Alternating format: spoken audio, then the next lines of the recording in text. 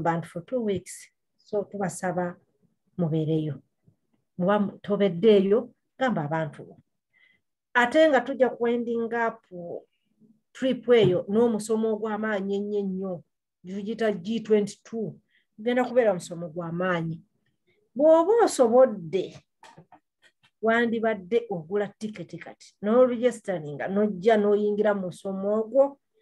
Bw'onoogenda mu musomo ogwo obulamu bwo nkakasa tebujja kudda ng'okyali kyekimu nga bwagenze. Benefits z'ojja okufunayo zijja kuba zisinga tiketi gy'oguze nga tosobola na kuregulatinga why you spent your money. So bwekiba kisoboka bambi gula tiketi ojja tujoininge tugende ffenna e Texas. Gula tiketi ojja oyige gula tiketi naawe ojja kugenda okudda ng'osobola okusomesa abantu babalala omusomo guno. Omusomo guno tetumala gasoma nti twagala kusoma busomi no. Nga bwe mbagambye nti obulamu bwaffe ku byensimbi kwe tutambulira kyetutegeeza okupakasa kyekitutegeeza ne tulafuubana naye enkomerero y'okulafuubana tubedde tutya era enkya tugenda kuba tutya era abaana baffe banaaba batya.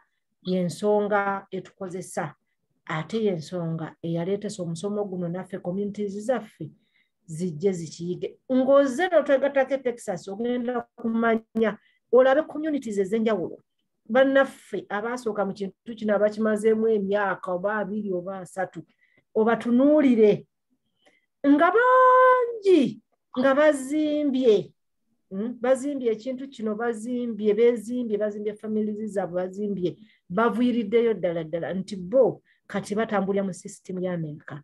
Naye ate ffe tutandika butandisi tulabe nti tugikola ki naffe tutambulira mu system eno y'ensi gye tulimu. World system builder. World builder. So California tugenda kubaayo next month August tugenda kubaayo California between nga 11 12 ekikugaana ng'olina omuntu e California bambi mwalatingako nti e California waliyo omusomo ekikulu mmwe buwi enamba eno gy'okubako and attend this. Ne bw'ogamba nti abaye nti nyina omuntu wange enamba ye yeeno ffe tujja kumukontaktisanyuse nnyo nate okubalaba mukama tutandika omusomo guno gwaliwo gwe tugendako tugenda ku building an emergency fund. Twamaliriza amabanja tugamanaginga tutya twalabye desti roll-up tugikola tutye tuyambe etya okulaba nga twejjako amabanja amangu agandi badde gatwala emyaka. Twalabye nti no bwe tugira credit cards bwe tuzijjako zituyamba tutya okulaba nti tuzimba finances zaabwe. Ne tulaba nti ate bwe tusigazaawo ka credit card akamu nga tusobola okukagira mpola katuyamba tutya okuzimba ne tuzimba credit zaffe. Kale mukama bantu omukisa nga tutandika.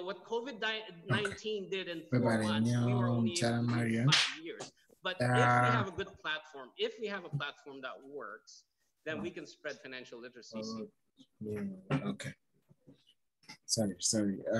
There was a way the other day get up to playing to the little but the other way to the playing. Banange Eradde. Eradde, mom. Sayinsi balabako bannange mwenna abasobodde okujja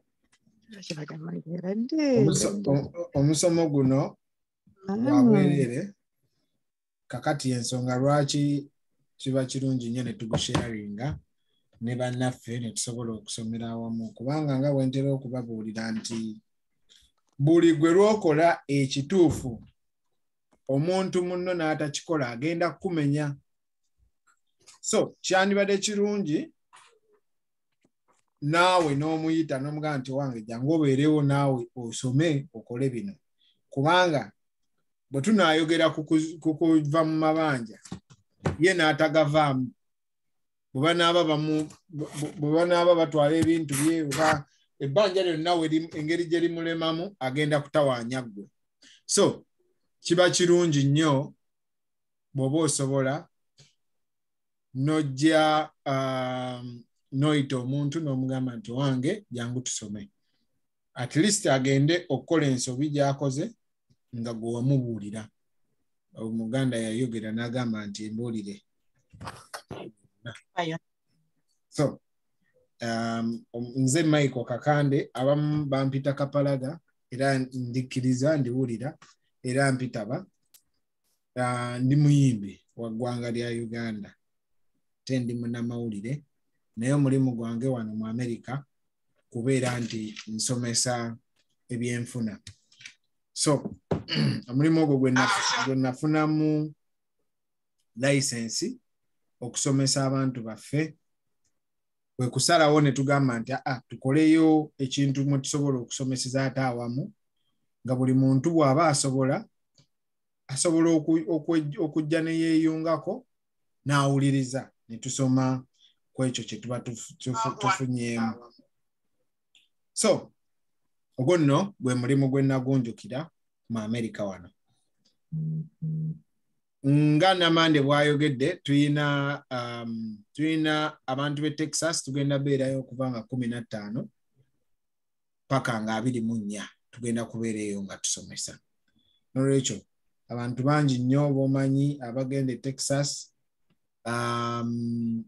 baweereza essimu yaffe twogereko nabo bayige ebintu bino kubanga nabo bibakwatako.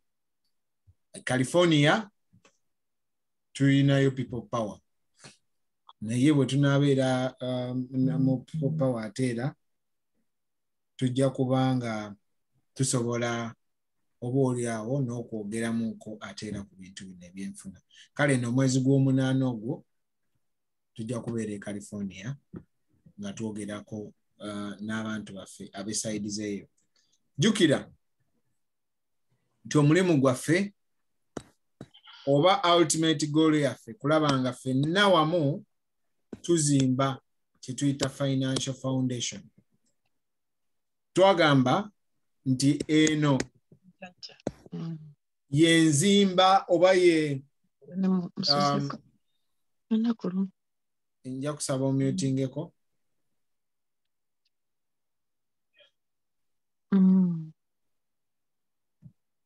Twagamba nti eno okuzimba obugagga mu America tosobola kubuzimba nga tozise mu kuzimba kye bayita financial foundation. So financial foundation eyo ogizimba ogiva ku musingi gwe bayita protection.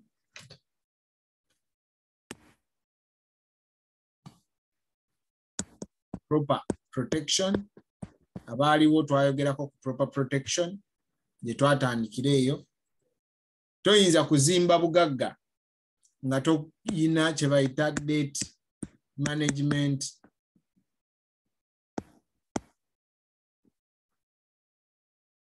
Toyinza zimba bugagga nga tokoze kye bayita emergency fund.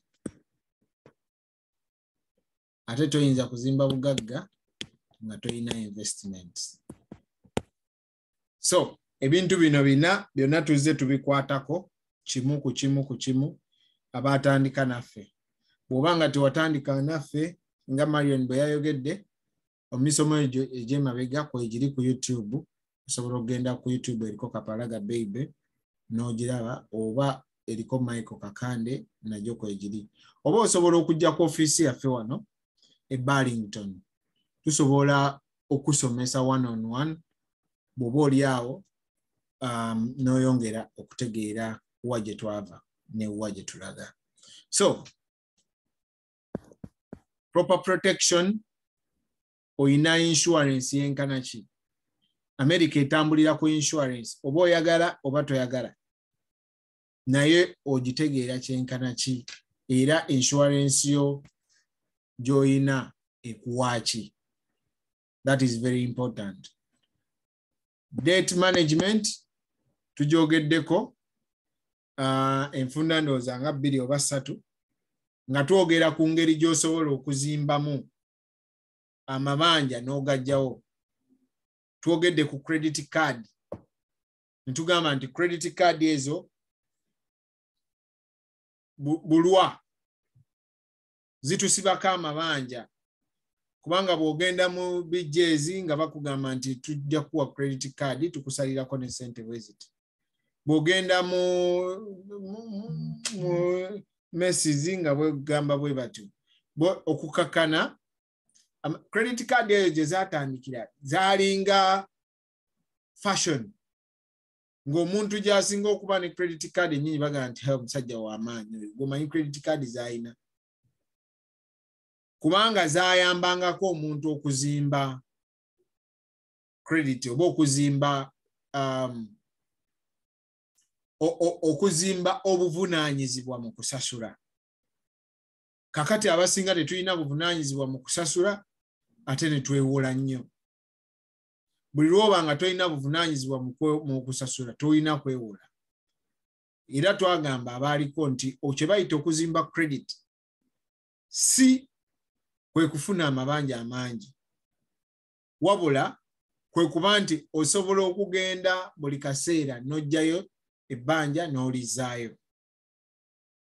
So gy'okoma okulaga nti nsobola okusasula credit yo gy'ekoma okwambuka. Lutu ewedde twayogera ku ngeri y'okuzimba credit. Abaaliko mujjukira bulungi nnyo nga twogera ku ngeri y'okuzimba mu credit. N'engeri gy'osobola okuzza credit yo singa eba eyonoonese. So ebintu ebyo byonna bisoboka. Ate munnange ebimu tebyetaagamu ssente wabula byetaaga kumanya. Kati kye tuva tukuyita gana amagezi gye tugajja naawe ojjeyo. Naawe oyige bye tuyiga. Bw'onooyiga bye tuyiga then tujja kuba nga tutambulira wamu. Waliwo ebintu bingi by'oba tokyasobola kukola olw'okuba olina information. Kyekyo kye bagamba nti information is power. Okumanya kye kisinga obukulu. So naye omanyi kyenkana ki. Naffe tetumanyi nnyo wabula byebyo bye tusomako bye tujja ne tusharinga. Kati naawe kye tuva tukuyita nti jangu tusome ffenna. E Texas eyo tugenda kubeerayo n'omusomo si gwaffe si gwa bannayuganda. Gwa Amerika yonna. Era okuyingira oregistaringa ne $175. Ffe tujja beerayo era tusome. Naye bino bye tukuwaako bubeera busamambiro ku ebyo bye tusoma. Ekiba kirungi nnyo ne wejjira gwe n'otuuka ku nsulo. Naawe ne wejjiramu ky'otegeera oba oli awo ne tusharinga information okusinziira ku buli omu kyaba yategedde. So mwebale nnyo okutuninganga abakeera wano n'abasharinga link tutambulire wamu. Njogedde nti twayogera ku debt management. Njogedde nti twayogera ku proper protection. Olwaleero njagala twogere ku kye bayita okuzimba emergency fund. Ebiseera ebisinga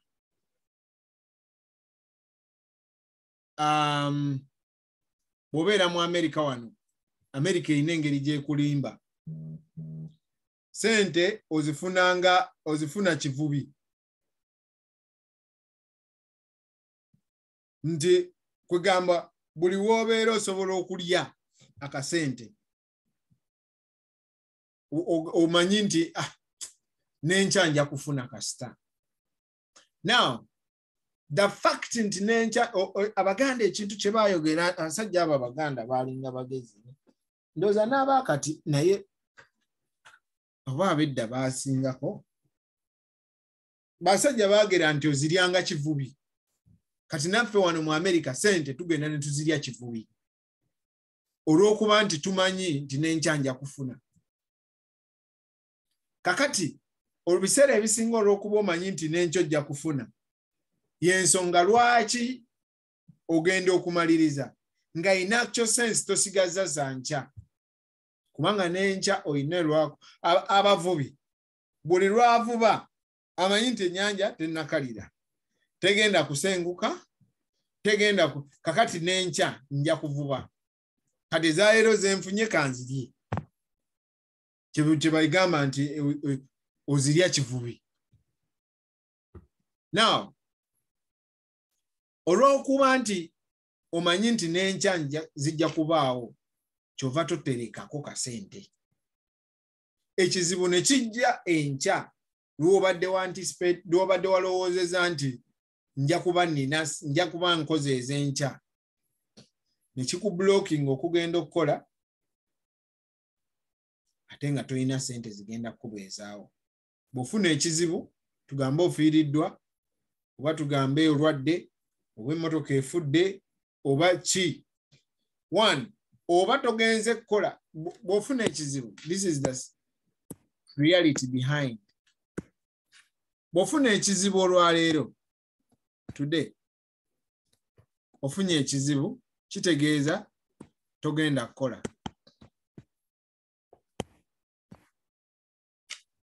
Okay? Jjukira sente zino z'obadde ogenda okukola ze z'enkya. Kyokka leero ofunye ekizibu ate ekizibu kino kyetaaga sente. Kakati ate ez'enkya tozirina. Kitegeeza nti ne zino ez'enkya kye zibadde zigenda okukola era nakyo togenda kisobola kikola, ogenda kimiisinga kubanga sente ze wandikoze enkya tosobodde zikola because tokoze. Now olaba cycle eyo bw'ebeeraawo n'oba life yo n'ebeera nga etawaanyiziddwa okumala ebbanga kubanga wafunye ekizibu kimu bwe kiti kyakukyusiza timing. Kati kyekyo abasajja naddala abantu abakola mmere ya leero kye bafuna. Kye tugamba kye twayogerako luli nti ekizibu kyaffe tukola paycheck to paycheck.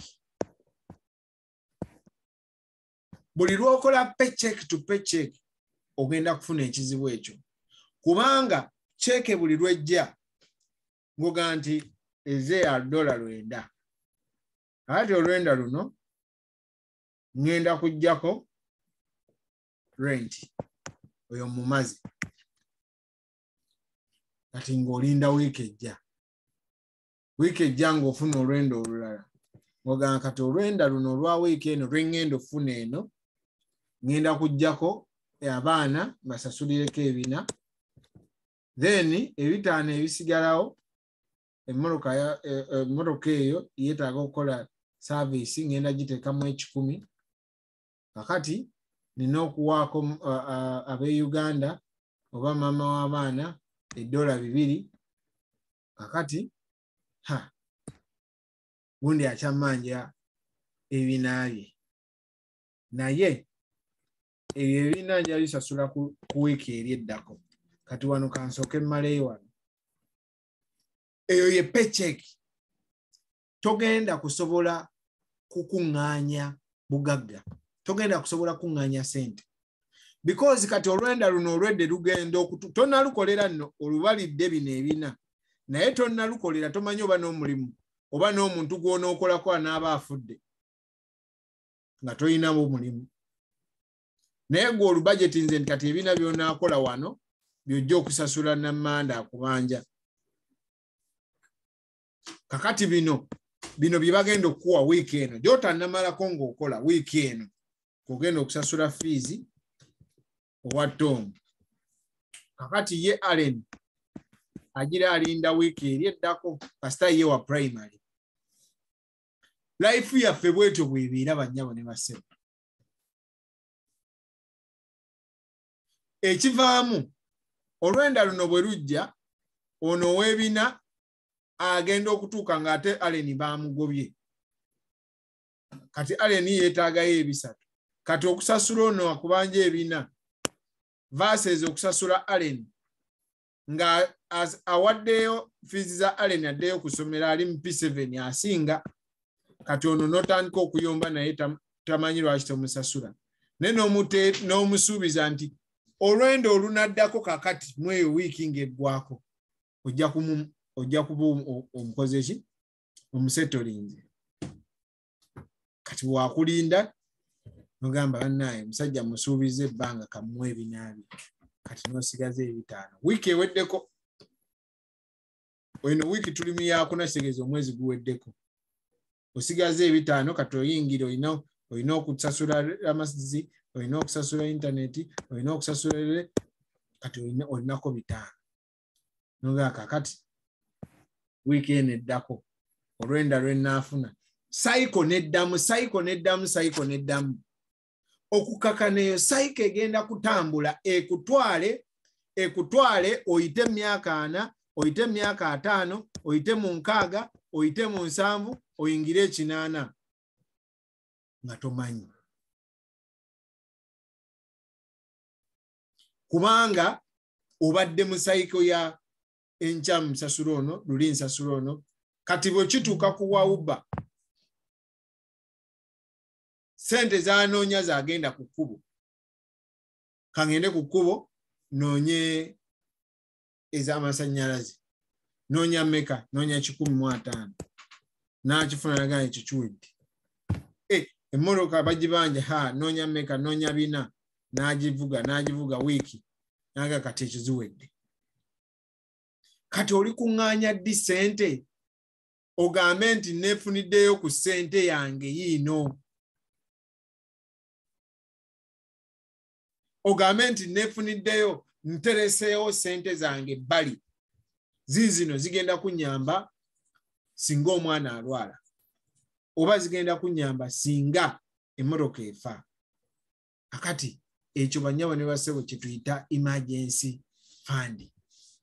Emergency fund oteekeddwa okubeera nayo okusobola okuzimba kye bayita obugagga si mu Amerika yokka naye ne mu nsi yonna oteekeddwa okubeera ne kye bayita emergency fund.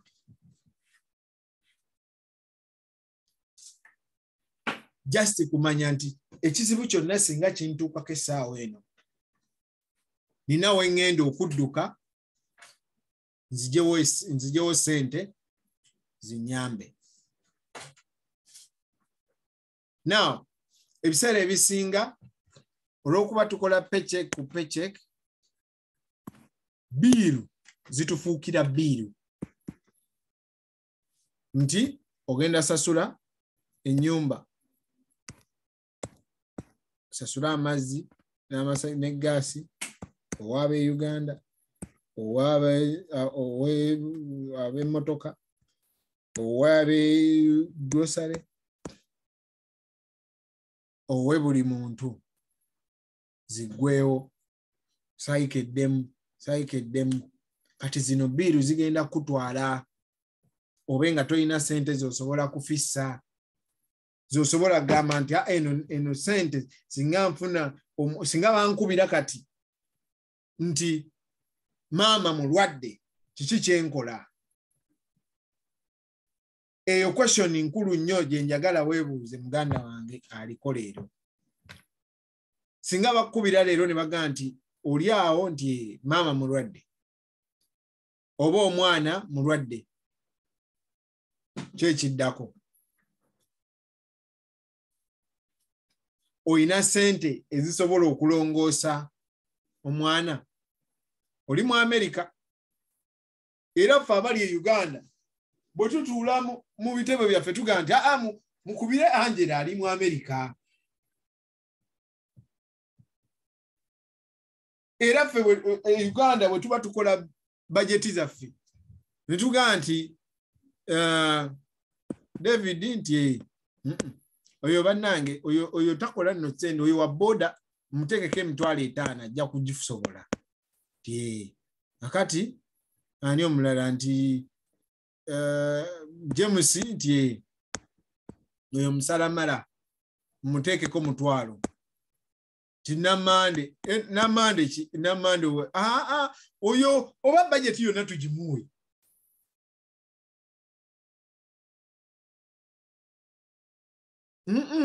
Naffe tulina okusasula ku muteekeko emitwalo 4 kati ffe nga twefunamu omuntu akubira kasimu ng'avuga nti olukiiko lwatudde wano ne lugamba nti twasazeewo nti budget bwe twagikoze gwe neekusalira emitwalo 4 kakati tubadde tubuuza nti osobola ziweereza ddi kubanga bo mwabagamba muli bagagga munoga mulina $1 tree bagitani family dollar family smart dollar family tree something $1 tree doze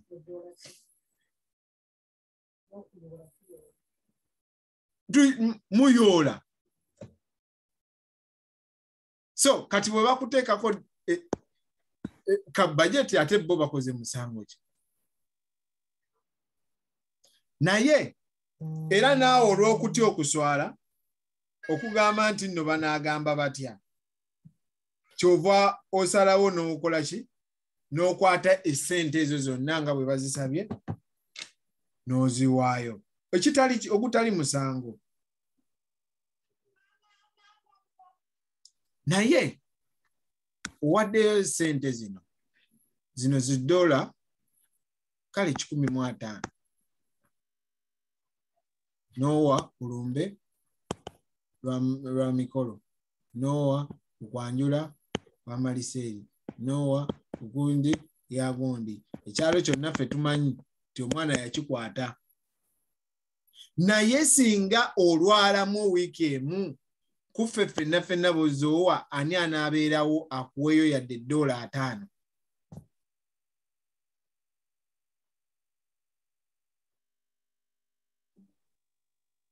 ani anaabeerawo agambe nti bannange muleke gundi ono ato badde nga atuyamba omusajja batugambye nti ali ku kitanda bane twesonde tukuŋŋanyeewo $1,000,000 tugiweereza Amerika ekyo bwe kiba kizibu kitegeeza nti naawe wejjukire nga tonnaba kusasula bano bonna wejjukire ogambe naye nze bwe ndwalira wano kiki ekibaawo because okulwala tokulinaako control lwaleero nsobola okuvuba nga njogera ntudde mu ofiisi wano olubuto ne lutandika mpola okukakana banzirusizza ku gundi okukakana sikoze wiiki 2 abaffe renti anaakubuuza onoomunnyonnyola nti nze gwolaba wiiki 2 mbadde ku kitanda emmoroka onoobannyonnyola nti naye nammwe emmoroka mbadde sigivuga katwaki mu mmanja oba grocery tojja kulya nti kubanga oli mulwadde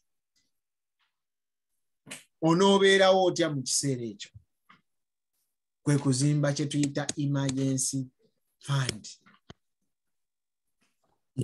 fund buli muntu yenna agyetaaga ku ssente z'okola gwe ddira ssente zo okutegeera ssente mmeka ze neetaaga okuzimba emergency fund ddira ssente z'okola ozikubiseemu emirundi 3 edda bwe twakolanga math batugambanga find x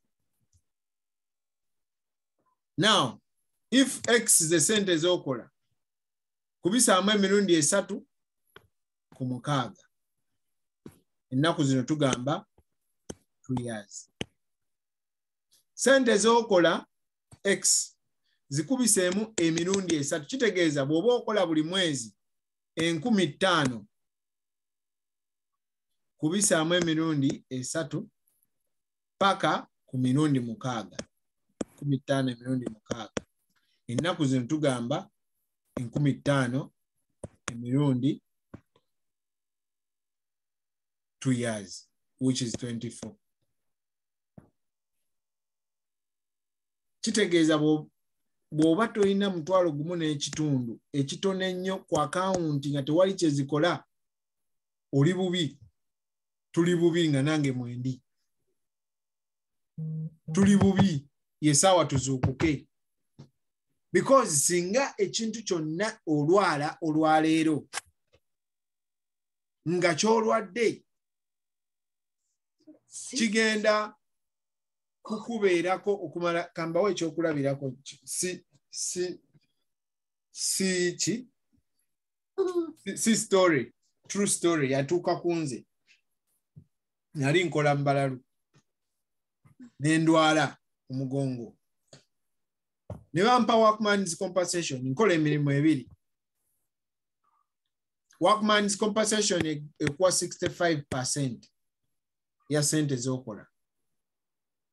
Kakati omulimu guno ogumu gumpadde 65%. Ate guli omulala gwe mbadde nga nkola. Bo tebamanyi na gye nalwalidde, so bamanyi kimu nalwadde. Already guno tegukyampa 100%. Ogwokubiri siinaayo. Kati nga kikye nina okukola. Nga nina okuyiiya okukola nga te ku 65% eno because temala. Nalwadde omugongo kye nakola nateekako obuteesi app yaki? App ya Uber. Naye nga nalwadde mugongo. Naye nga siina kyakola.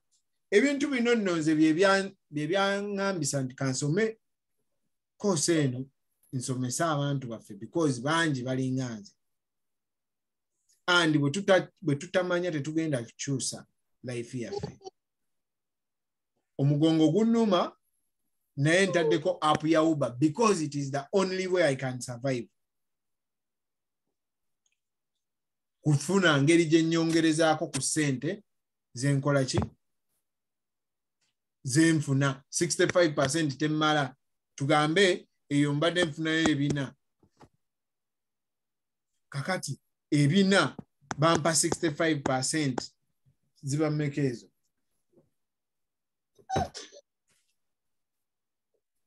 $4 times 65% bampa $260.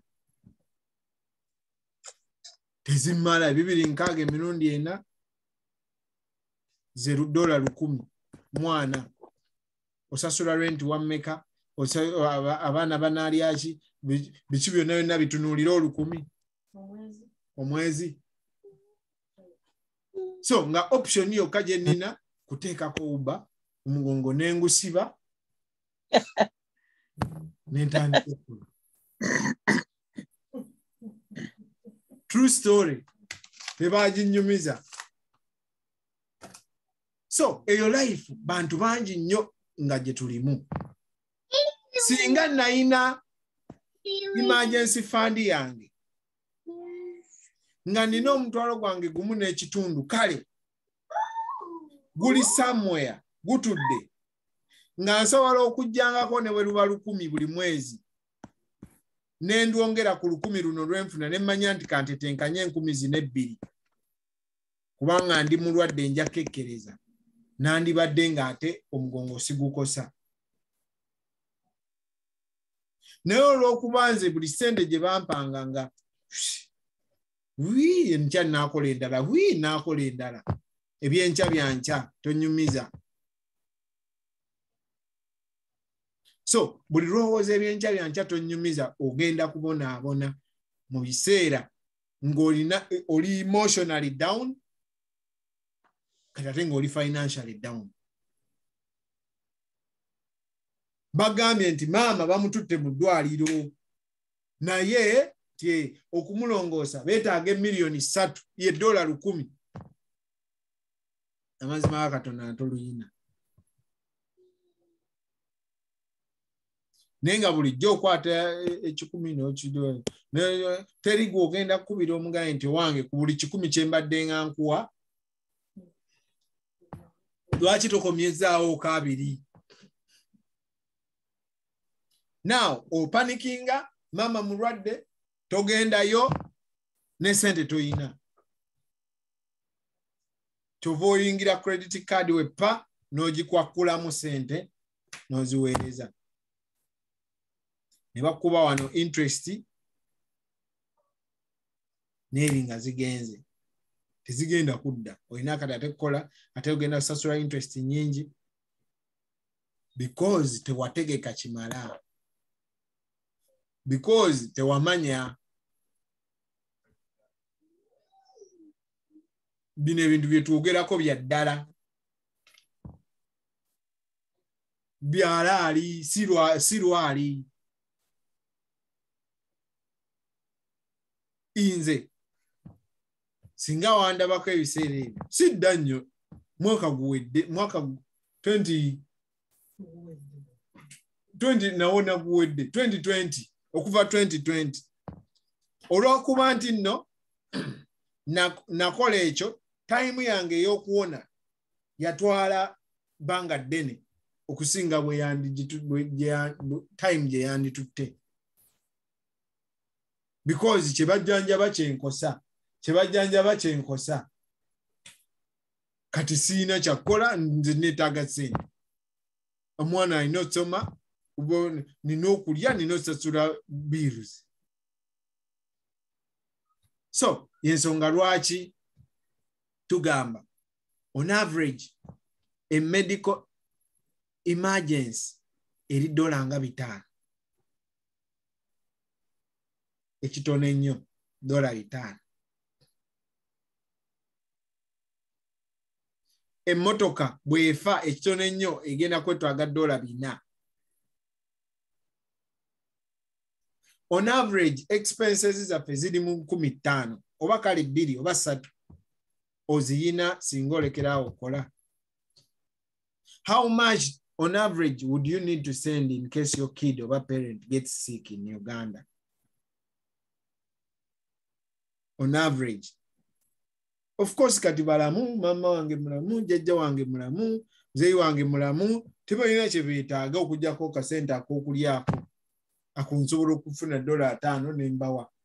Naye singa alwala nga yeetaaga $5 okumutandika omukolako. Kakati nga okumukolako bwe kunagwa bajja kwetaagayo 10,000 ddala oziyina. Gwejjukira ekika kikutunuulidde buli agiraga nti mwayogedde naye bannange tannazuukuka mumulinde mumuweereze ka voice note kabiireko ajja kasanga kajja kuddamu naye naawe olinda kuzuukuka ogaye kati nkoza ntya bannange nkubiraani.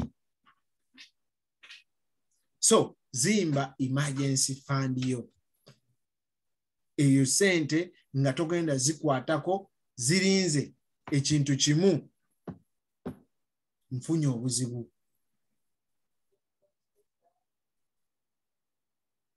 Buli lw'onoofuna obuzibu ng'oddukira wali ne weewola mu sente zo n'omanya nti mpezezaayo $1,000 nti naye $1,000 ogwo nkanzijeyo 1,000 luno ndwetaaga n'aluzaayo togenda kwesaba interest sente zizo tolina pressure yonna tolina gwogenda yombagana naye nenamande wano bwakuwola ogenda kulaba kasajja gula kitompa sente zange ekivaamu luyombo ekivaamu toyagala mukwata simu ye ekivaamu mwawukanye ninga yakuwola sente ze mu bulungi.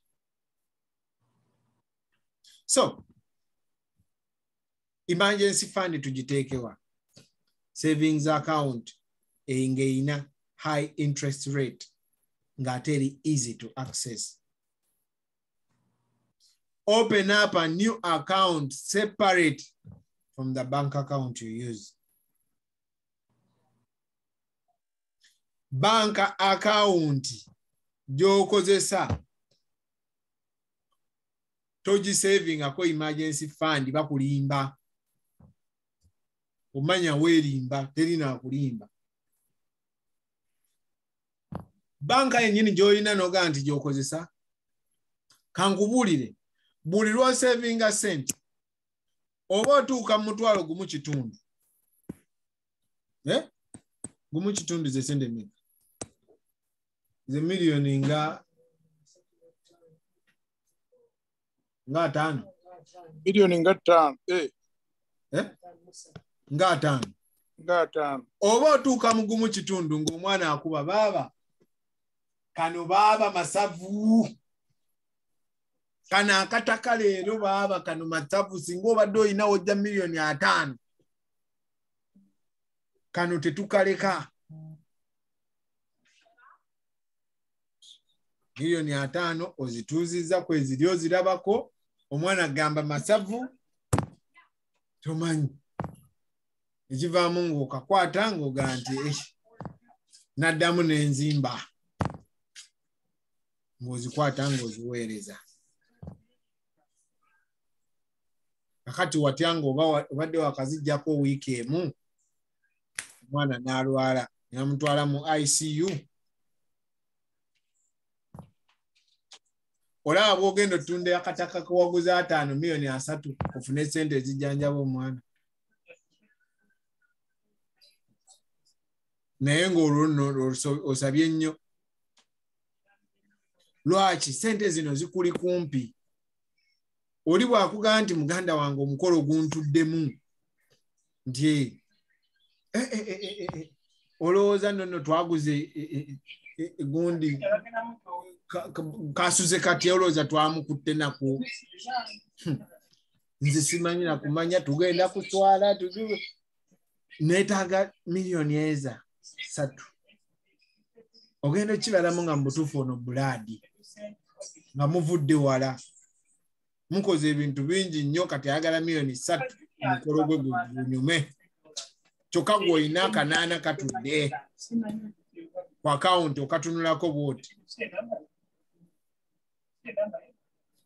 ekivaamu ng'ogamba nti omanyi kanjiye wano omukolo gulina okunyuma ng'okakanaana ng'ojjako 10 ate 10 nalwo naye 10 oluwaddeyo sigamba nti temuwaayo saagala kunfuna bubi sigamba nti temuwaayo naye 10 luno bw'oluwaayo osigaza 7 ekizibu ekijja ekikyo olowooza kyenkana ki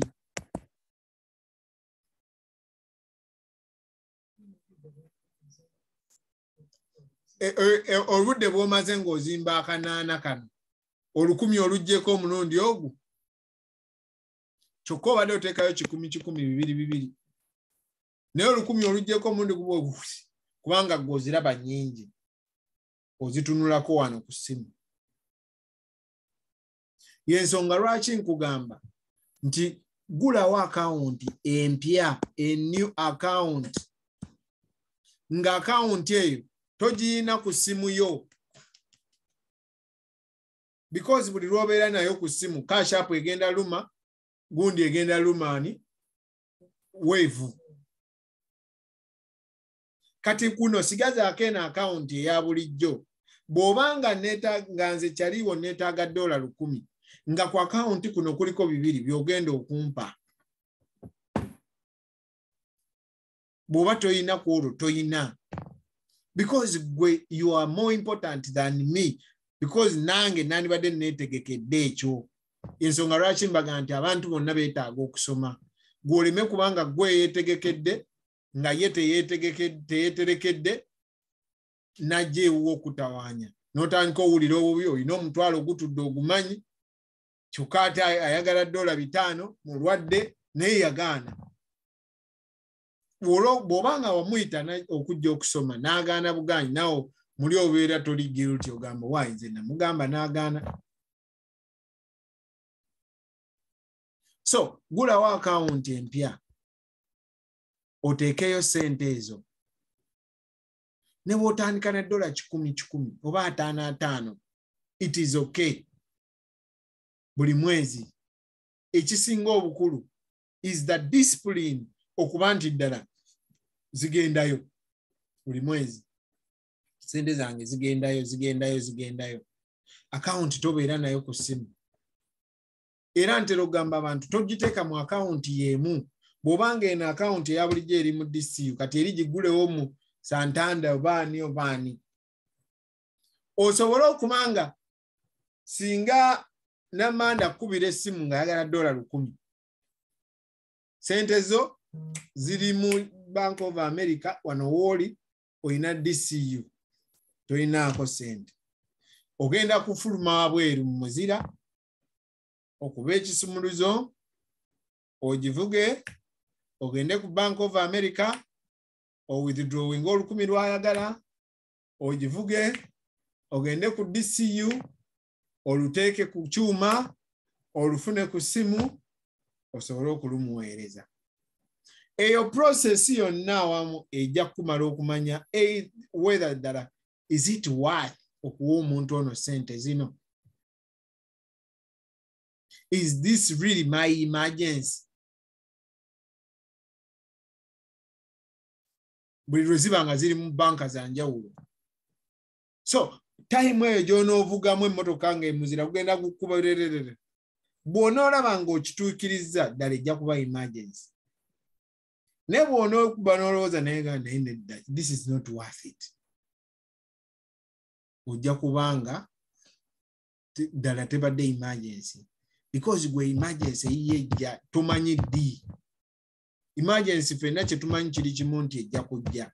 Kye tutamanyi is when. Kati weetegese otya time eyo ng'etuuse. So just make sure you can keep enough in your savings to avoid monthly fees ku account eyo. Account ezisinga ziri mu 0. Zibeera ne interest ntono nnyo. But kye tutunuulira mu emergency fund actually is not interest, naye one, easy access.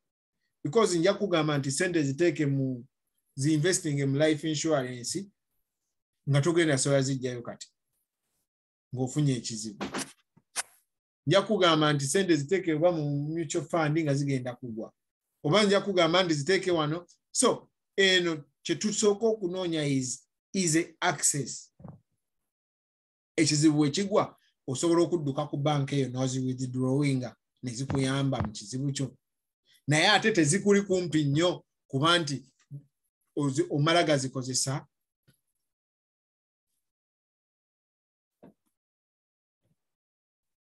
Ogizimba otya emergency fund? Calculate the total that you want to save.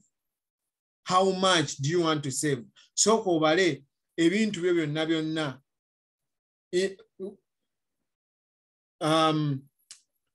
Expenditure yo omwezi eri etya. Bw'obanga osasula rent katubalemu wano. Tugambe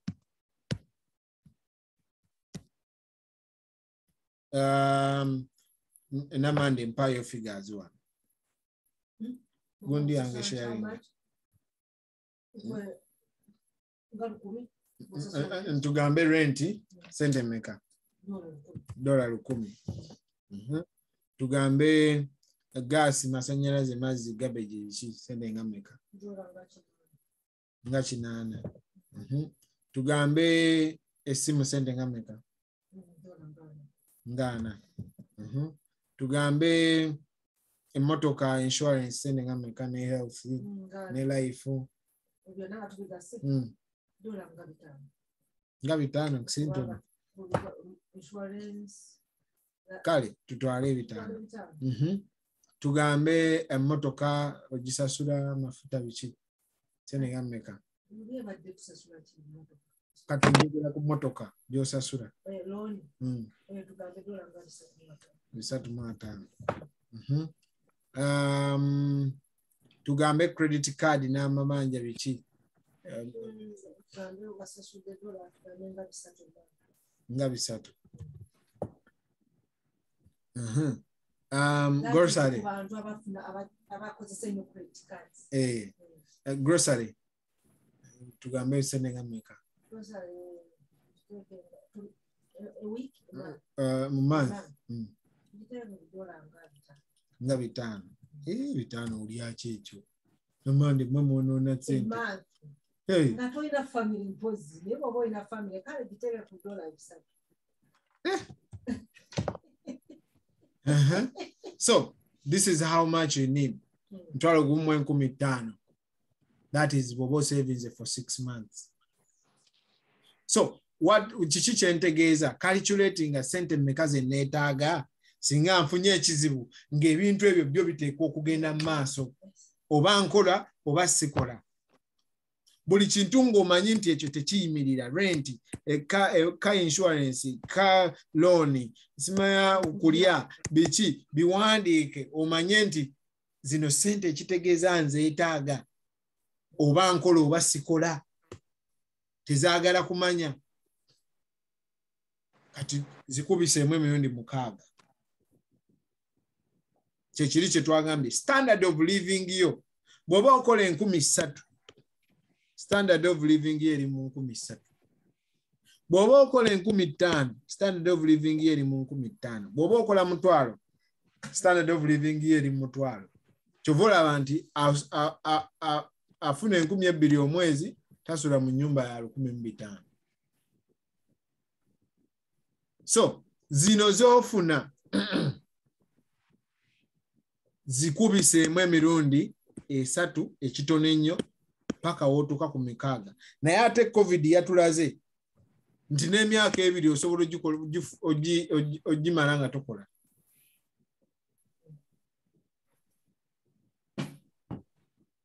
just imagine tuzibirize ffenna tulowooze Mukama Katonda yatuwa ekisa singa covid we yajjirawo abantu abannayuganda tebaali mu health departments bandibaddewo batya gwe just zibiriza okirowoozeemu nti singa wajjawo obulwadde nga covid bwe yajja nga tebukukkiriza kukola mu health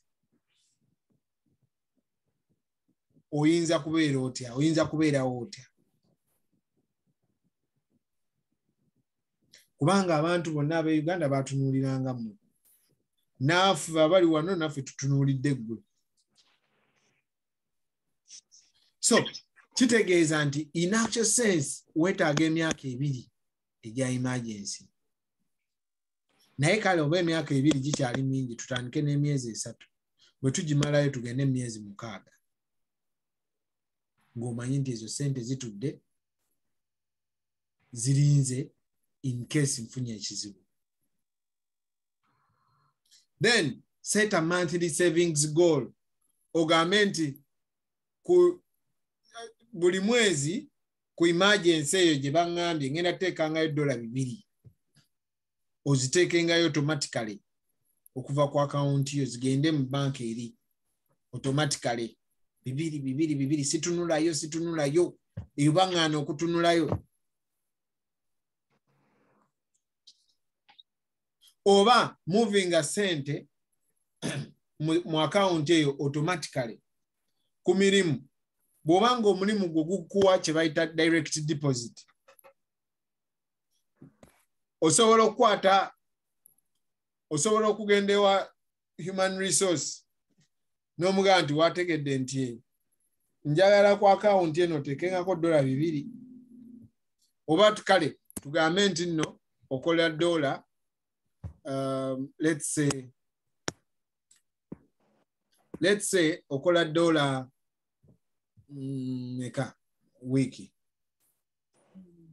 10,000 so tugambe nti buli wiki okola $10 okay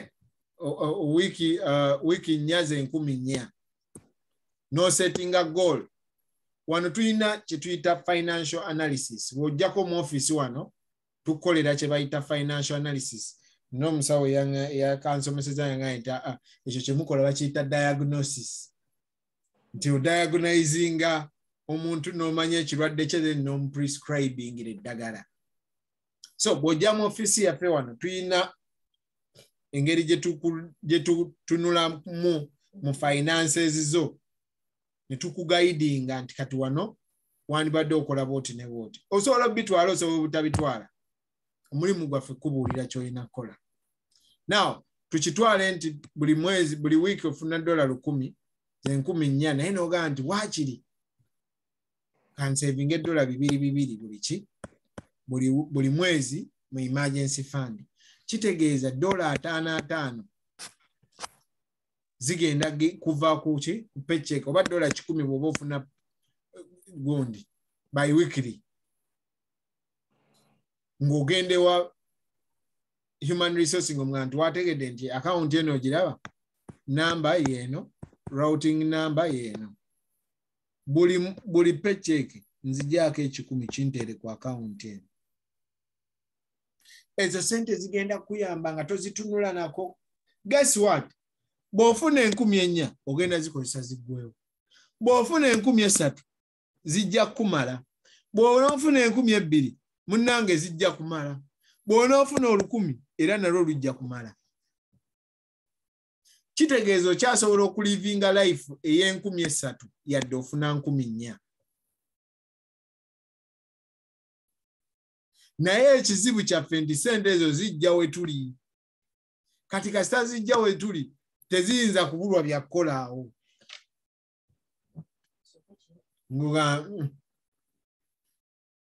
Awo nja funa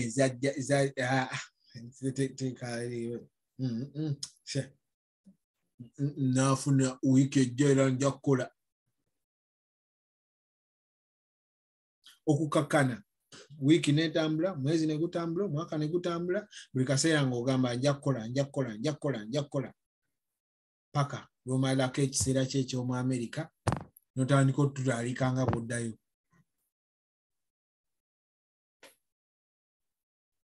So kwata sente ku sente z'okola, gende wa human resource omugambe nti nzigiraako sente bwe ziti oba $5 ozintere ku account eno. Ezo $5 togenda zifiiringa, sente zo zigenda kuba zimala, kyokka weewuunye ng'ate olinayo akasente k'osavinga muki mu emergency fund.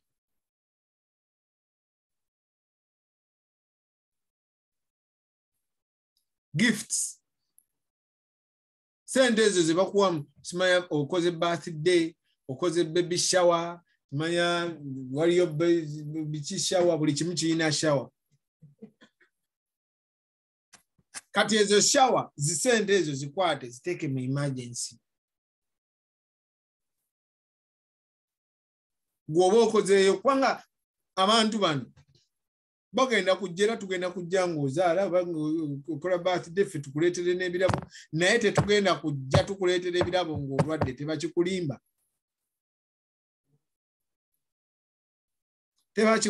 Tugenda kujja twagala mwenge era tugenda kujja n'eccupa zaffe eza lubeere. Bw'onoolwala tujja omwomu yajja okujja bannange gundi mwamulabyeko alwadde bambi anayinzije ngende mulabe ku bambi. Kakati oyo ng'anoonya waafisaawo akasaawa ekikulu kakati nabadde napiikinze naye bwe naaba ngenda eno nja yitawo eddakiika 10. Naye bw'onookola pate ajja koolinga. Ajja koolinga agambira nkola nnyo nange. Kitegeeza nti abantu baagala nnyo pate okusinga gwe ng'oli mulwadde. Kati ekyo tandika okukirowooza. Essente ezo ze tukuwa zitandika ozipulaningira obulungi ziteeke mu emergency fund. Such that time eri nga tetusobola kujja wooli osobola ozikozesa.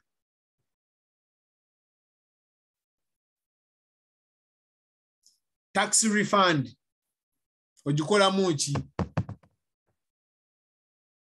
Obala omusolo ne bakuddiza $600 n'okateekawa. Singa nkubuuza nti wakamala emisolo emyaka 5 ndaga buli ssente zozo bakuddiza ndaga we ziri.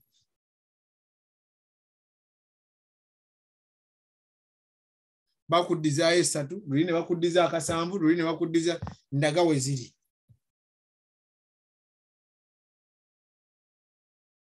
Oyinza okuba nga tomanyi.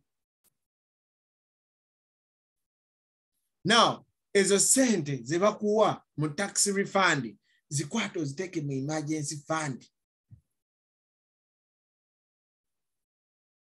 Zikwata ozitereke ogambe ekizibu kyonna nfunye ennya zange zino naye ekizibu bwe kijja kyezigenda okukolako. Naye fe oluzikwata obanga ozirindirira ngamba kasente simanyi kazi. Kali kasente kaludde. Okebera kazi. Ha! Wefuuliwa swi nga kambuka. Eyo gye kagenze ddala singa ofuna ekizibu onookajjayo ne kakuyamba wano w'oli mu Amerika.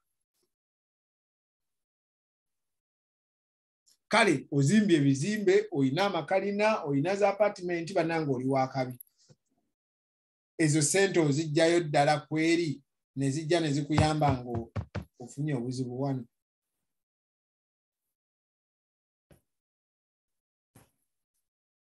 Bw'oba tozijjayo kitegeeza weetaaga okusevinga ssente wano w'oli nga tonnaba kuziteeka ku weevu.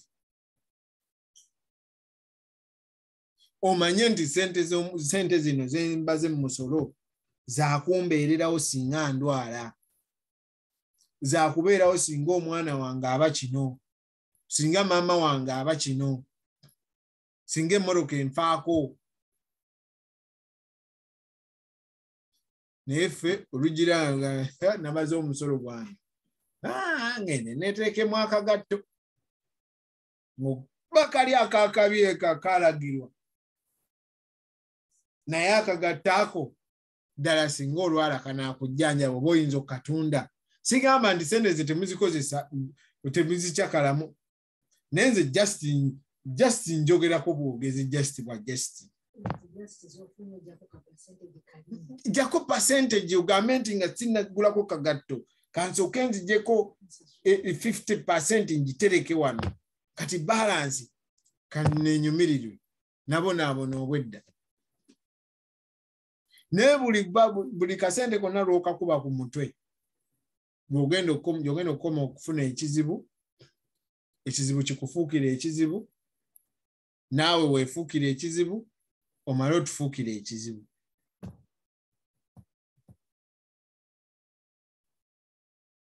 So, assess and adjust contributions.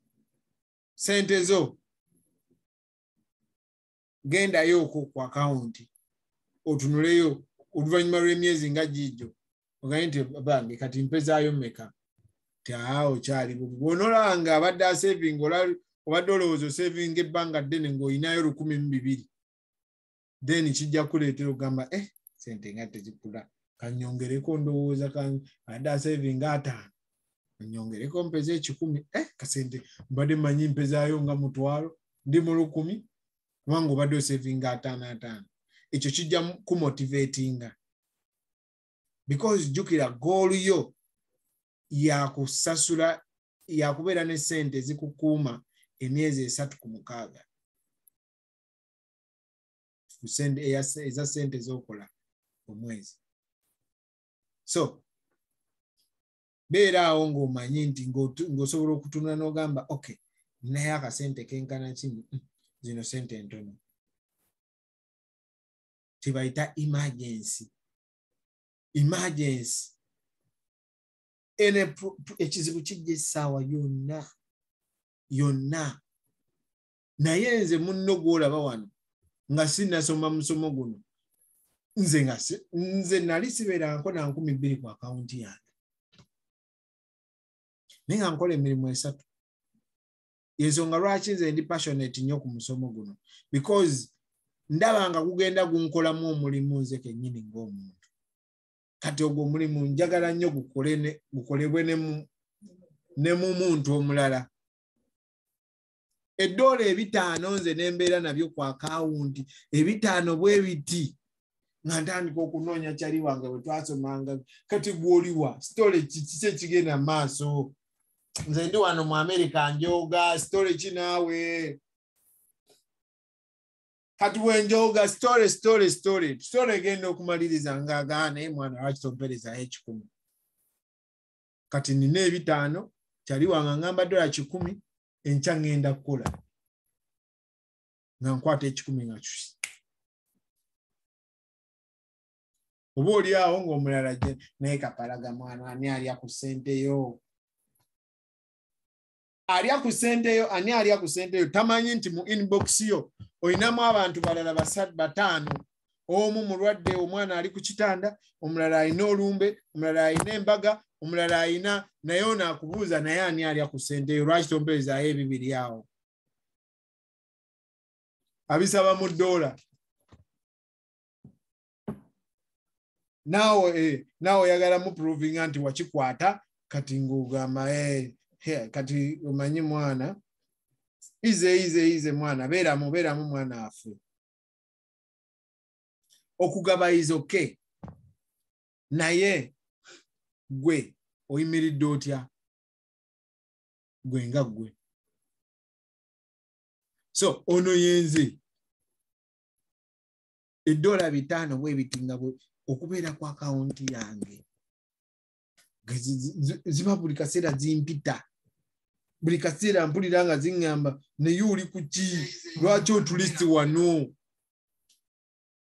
So buli kaseera mba noonya nga buddeko ani. Okugaba kirungi naye nze kindeseewa singa nfuna ekizibu. Bw'omala okutereeza ebizibu byo kati it is okay. Okugaba gwe mutima kyekitukozesa zi foundation kyekitukozesa biki. Naye omwana agenda kukubira esimu agaye tuli eno mu kujooga esente ebbaala yakutte naye siina musoko oweereze wanaabiri mwana maama nsooke nkinywemu. Enne $20 gakugamba $6 meka? $6 zisaawa meka? Kisinzira bw'okola naye minimum zisaawa nga 5 z'okoze 5 hours. Zisaawa nga 5. Omwana agaye nti sooka okimpe nkinywemu. Kati gwe ngukwata essaawa 5 ng'osooka ogimuweereza ng'akinywamu. Naye wojja 6 zino 6 tezirabikanga nnyingi. Naye n'oziwa abantu 10 olwo 6 gw'oyimiridde otya?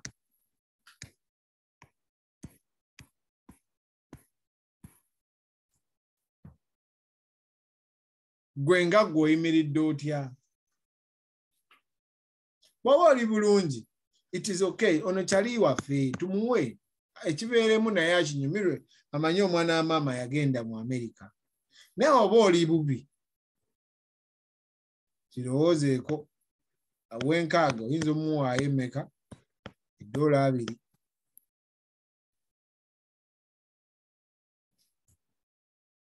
Lwaki? Because oli important. Naye just tofunanga muntu akugamba nti oli important. Kati nze nkigambye.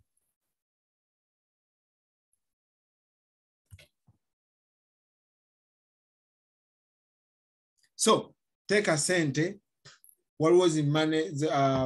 waliwo zi savings account teekamu sente. Waliwo eza online teekayo sente. Sente ezo tezigenda losing akatale yadde tezikula nnyo. Rates ezo zikyuka buli interest zigenda zikyuka, but the best thing is sente ezo tezigenda gwa katale nga ziri mu account ezo. Naddala mu account eza banks either online oba zino eziri traditional. Then bw'obanga otunuulira ng'ogamba oyagala interest ereme kukka, then ogenda gula ze bayita certificate of deposits. Certificate of deposits era nazo zibeera mu banka, ogenda n'ogigula naye yo erookinga sente yo okumala ebbanga nga 1 year to 5 years. Teowezezaayo $3,000 n'ozirookinga naye era ziba zigenda kukulira ku interest ntono. Naye osobola oziteekayo n'ogamba nti probably njagala kugula nyumba. I am saving for my house. Then n'ogula certificate of deposit n'ozirookinga ng'omanyi nti nja gigula myaka 5 kanteekeyo sente. Era kitegeeza tojja zijjayo kubanga yo bwe ozijjirayo n'ozemamaalikako nga ebbanga liwagana terinaba balina kukuba penalty ze bayita CDs. certificate of deposits. So osobola okuteeka mu sente. So teeka sente mu zibayita money market accounts. Era ezo zonna zibeera mu banka. Bino kati leero bye nkugamba oyinza obutajja wano ojjawo bikuklarifyingira naye njagala obyekolere. Wano ojjawo mpozi tukole financial analysis nkugambe nti kati zino sente z'oyina osigaza sente bwe ziti. Zino tuzaawulemu tuziteekeko wano, zino tuzaawulemu tuziteekeko wano, zino tuzaawule tuziteekeko wano. Zino ziteeke mu account gye twayogerako eya emergency fund. Gwe mulimu gwange. Bw'otakikola sigenda kubeerayo yadde okumonitoringa nti lwaki tewakoze kye twayogera. So ye discipline ensonga lwaki tugamba jangu osome okole bye tukola part time. Kubanga buli lwensomesa ku emergency fund nze neebuuza nze ngiina eyange etuuseewa. Bwe njogera n'abantu 5 olunaku nga njogeddeko kitegeeza ngenda sula ku olwo nga ndowooza ku yange. So tukwate essente tuterekeyo tufune ze bayita emergency fund. Ofune wooteekako ssente buli mwezi ng'omanyi nti ekizibu kyonna we kijjira ogenda kuba oyina woddukira nga wawo. Omwana alwadde, emmotoka efudde, mulimu guweddewo, emirimu no wano mu Amerika weegiri. Netsebo oyinza okumala okugunoonya ne gukutwala wiiki 3.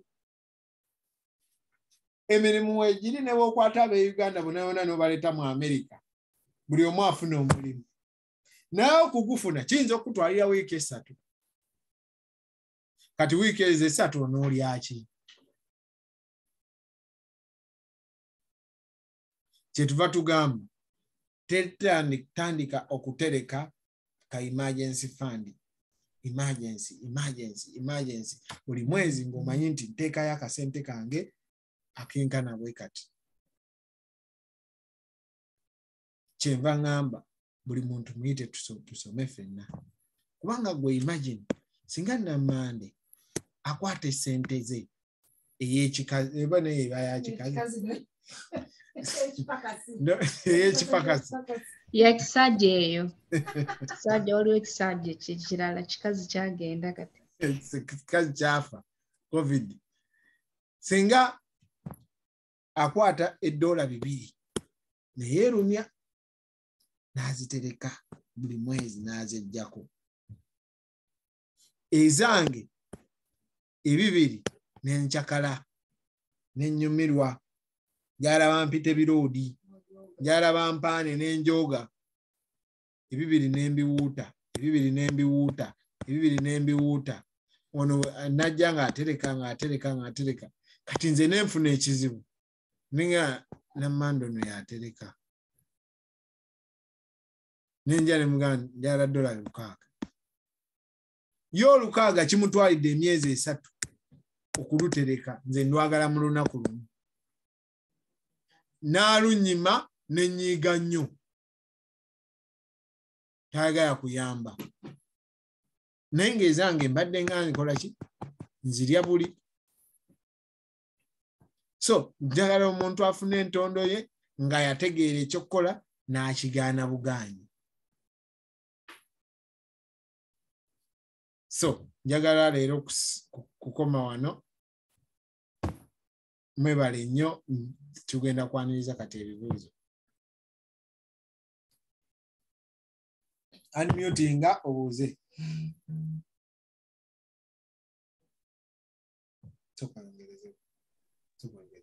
Ssebo nkulamusizza nnyo ne musomesa muno Namande n'abatuwuliriza mwenna. Lwakuba sekulaba oba ani ayogera. Faizo esaabi waggulu awo. Ssebo mwami Faizo. Kaakati ekibuuzo kyange kigenda ku insurance awo. Newankubadde leero tetwogedde nnyo ku insurance. Njagala kuzzaayo ku emabega. Kaakati bw'obanga osavinze ng'oyingidde insurance n'osavinga, for example ocontributinze emyaka 2 oba mwaka gumu, n'ofuna emergency nga emergency eyo olina kugenda Uganda actually nga tojja kukomawo okuba abamu ku ffe tetulina mpapula honestly. Ng'ogenda ojja kugenda Uganda naye nga tojja kukomawo of course. Kati waliwo possibility withdrawing sente ezo n'ogenda nazo, era possibility bw'ebanga weeri, how quick can it be in terms of processing that money? Possibility bw'ebanga weeri. Okay. Anziza ssebo. Okay, weebale nnyo Mwami Faizo. First of all, kisinziira insurance gy'olina kika ki. Waliwo insurance etaliimu cash value. Waliwo insurance erina cash value. Kakati njagala kwogera ku insurance erina cash value naye lwakuba ontutte mu insurance eyo gye mbadde saayogeddeko. Kanjogere for example ku IUL. Bw'oba olina IUL wakagiteekamu ssente okumala ebbanga, let's say myaka 2 nga gy'oyogedde, kisinziira obadde ogiteekamu ssente otya. Jjukira ekika kya IUL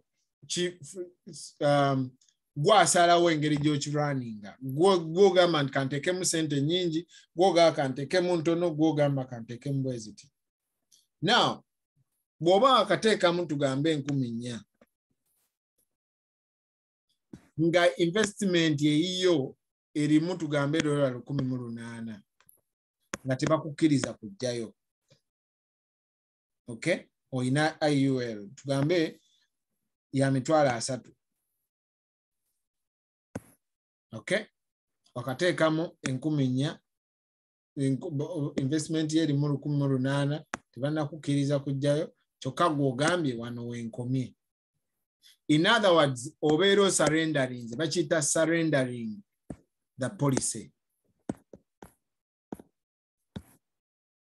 Now, bw'osurrenderinga policy n'ogamba nti nnekeddaawo, zino ssente z'oyina mu cash value wo ze bagenda okuwa, naye ogenda kusasula kye bayita ogenda kusasula kye bayita surrender charges. Ekyokubiri ogenda sasula omusolo. Much as insurance toyina kusasula musolo, bw'ogi surrenderinga, bw'olekerawo ogiteekamu ssente okusingira owanditaddemu, otaddemu mwaka gumu myaka 2, bo bakitwala nti wajja kukolamu ssente, kati ezo ssente zisasulira omusolo. So yensonga lwaki IRS awo ejja nega nti mukulu ogambye oyagala ssente ze ate gwe yakatandika okuteekamu katuweeyo ku musolo. So IRS bo bakitwala nti ono teyajja ku gundi ntuufu. Of course gwe intention ye eba tebadde eyo, naye bo bwe bakitwala mu mateeka. So policy eyo oba ogisurrendarinze, bagenda kuwa ku ssente z'oyina mu investment, naye ng'ogenda sasula surrender charges osasule n'omusolo. However, singa ogireka n'osigala ng'ogisasula, ate awo tosasula musolo. Ne ssente z'ojjayo tosasula surrender charges because oba ojjayo normally. So, nange nekibuuzo basing on that. Like, kakati tugenza ate mu insurance. Okay, genda maaso. Surrender charge ya IUL is 10,000, right? Wanje? Surrender charge ya IUL is $10,000. No, tewali specific. Kisinziira ku policy gy'olina. Oh, okay. So I was going to wonder if I have 1,800 and I'm supposed to pay 10,000 for surrender charge, where am I getting the balance to come? No, kisinziira buli muntu alina kisinziira sente mmeka ze wakateekamu oyinamu mmeka so tewaliwo gundi ngeri constant. There is no constant. Yeah. Okay. Then how long does it take for the cash value to accrue? To show up there? Yeah. Kakati tuzzeeyo mu insurance. So. How is a bad attending? So. Mbadde simanyi eno gundi nga weerera owedda mbadde ku Zoom ndala. That's why I texted them like, am I on a wrong Zoom? Okay, so it still it depends on how you fund your policy. Oyinza okugamba waliwo kye bayita 7pay. Oyinza okugamba nti nze njagala sasula emyaka 7 nkite. Kitegeeza ogenda kusasula maximum. Kadde okoma ogiteekamu sente yekoma okuwandula sente mu investment yo mu magoba yekoma okuwa magoba gyokoma ogipakira. So buli policy era still eyina byayo. Ojja kujja ku office twongere okwogera ku ekyo. Leero njagala nnyo ebibuuzo ebikwata ku emergency fund. Okay. Which is better? Is it money marketing or account or which other one? Savings account. CDs? Yeah. Now, CDs ngambye bw'oteeka sente mu CD ogenda zero kinga. Right. The beauty about CDs is zina constant interest. Bwebaga nti interest yaffe eri 0.5 egenda beera eyo tegenda kyuka. Naye ate muzima ne market account ne mu saving account esobola okukyuka anytime. Now, bw'oba ozitadde mu CD kitegeeza sente ezo togenda zikwatako kakati ate eno emergency. Right. So emergency kitegeeza wonna wejjira oteeka okuba nga osobola okwaccessinga sente ezo. Bw'oziteeka mu CD n'ogamba nti nzirokinze for 1 year tugeze. Singa ozikwatako before 1 year ogenda kusasula penalty. Okay. So it is always better okuteeka sente osobola za accessinga amangu. Okujjako nga ziweze nnyo n'ogamba no kanguleyo ku CDs. Makes sense. Okay. Okulu Michael. Nsaba kwongera kunnyonnyolako omukulu yabuuzizza ekibuuzo ekyatututte mu insurance. Yabadde abuuza nti asobola okufuna essente ezo singa aba afunye emergency ng'eddayo e Uganda naye nga yamanyi nti tajja kudda. Okusinziira ky'omunnyonnyodde kibuuziza kiri mu insurance naye ate olaba bwe kiraga obwetaavu obuliwo omuntu okubeera nti alina okuba nga alina emergency fund. Yes. Emergency fund omunnyonnyodde wano pena gundi emisolo gy'asasula awo kyokka eri ku emergency fund yo akajjayo akasente ke nga bwe kagira ki nga bwe kaliyo ate kaba kakola n'okukola okusinziira w'aba yakatadde. So kati answer eri nti asobola okuzifuna sente singa zibadde mu insurance mu policy eyo naye omunnyonnyodde n'alaba engeri bw'afuna sente ziri less than kyalinayo. Naye singa aba alina ka emergency ke yateeka ku bbali nga bw'obwedde olwaja nabo tunnyonnyola aba tasanga buzibu aba ayanguyirwa mangu nnyo okubeera ng'afuna akasente ako.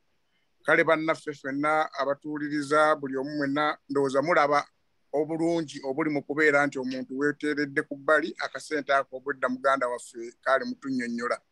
Oyo atuweerera ddala scenario egezaako okulaga ddala obwetaavu obuliwo okubeera nti tussa akasente ako ebbali. Mwebale nnyo mwebalire ddala mwenna abali mu kutuwuliriza bannange mulaba ndowooza obulungi obuli mu musomo guno. Tuyite ne bannaffe abalala beeyongere okubeera nga bayiga ebintu bino. Ssebo weebale nnyo weebalire ddala. Weebale nnyo Mwami Yahaya. I can't explain any better. Waliwo Olive Kizito ndabye agambye constant interest in a CD. Yes, which is nothing for real. Well, a year, I tried using 2,500 and all I got was $65 the whole year.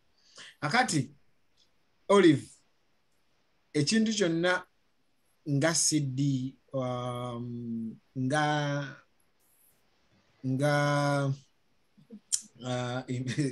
savings account, tosuubira kufunayo sente. 65 wafuna sente nyingi nnyo era eyo banka egaba sente nyingi.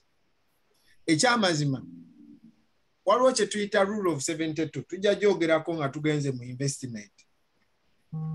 Rule of 72 eyo bwe tunaagitunuulira ejja kulaga nti sente zino ze tuteeka mu banka tozitunuulira nga saving nga investment kubanga awo zijja kumalamu amaanyi, wabula zitunuulire nga bwe ngambye nti oterekayo just emergency, so totunuulira interest.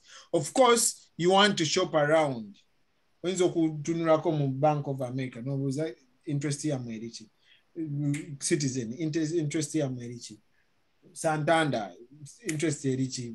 You shop around nolaba esingako yadde esingako obungi, naye ekyamazima era eba ejja kuwa sente ntono nnyo. Ojja kyongera okukiraba nga tutuuse mu investment nti ate kinyiiza na bunyiiza. Are there possibilities of losing my money if I put it in a money marketing account? Money market account, you don't lose money. Any savings account. So money market account is also a savings account. You don't lose money, but the interest fluctuates. But interest fluctuating anga boteka, for example, mutual funds. All right. Oba boteka sente. Come on, man. Come on. Say hi. Come say hi. Hey, the people. What's going on? We have 25 people here. 25 people. Oh my God. What's going on over here? What are you teaching? What are you talking about? What's emergency fund today? Emergency funds today. Oh, wow.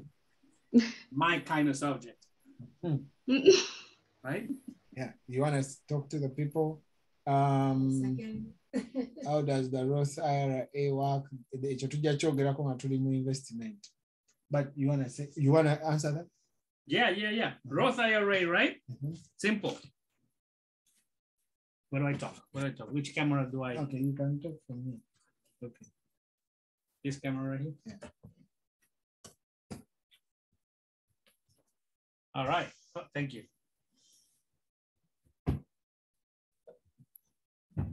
Let me be Michael's TA. All right, Roth IRA, right? Yeah. Simple subject. Starting from, in comparison to a traditional IRA, right? Don't see him. Really? Can you hear me? Can you hear me? Yeah, we can. Thank you so much. We can. Okay. Let us know if you cannot hear us. Okay, but a Roth IRA from in comparison to a traditional IRA, right? Carries the same guidelines as far as having, if you withdraw money before 59.5, there will be penalties assessed to those funds, right? Same as traditional. It also has, a limited contribution, same as traditional IRA, $5,500 a year. And, when you're playing catch up or you are 50 years or older, then you can do an extra $1,000. So $6,500, right? Now, two benefits that come to mind with a Roth IRA. Now, let me just add this extra point. A Roth IRA does participate on market volatility. So if the market goes up, depending on your level of risk tolerance, if you are invested in a low risk investment, then the possibilities for earnings are also low, right? If you are moderate or medium, then, likewise, it carries the same level of risk as much as the same level of potential gains. And of course, high risk, high returns, right? So it participates in market volatility. Now, as far as taxes, right? You contribute into those funds after tax money. Okay, so there's only two types of Roth.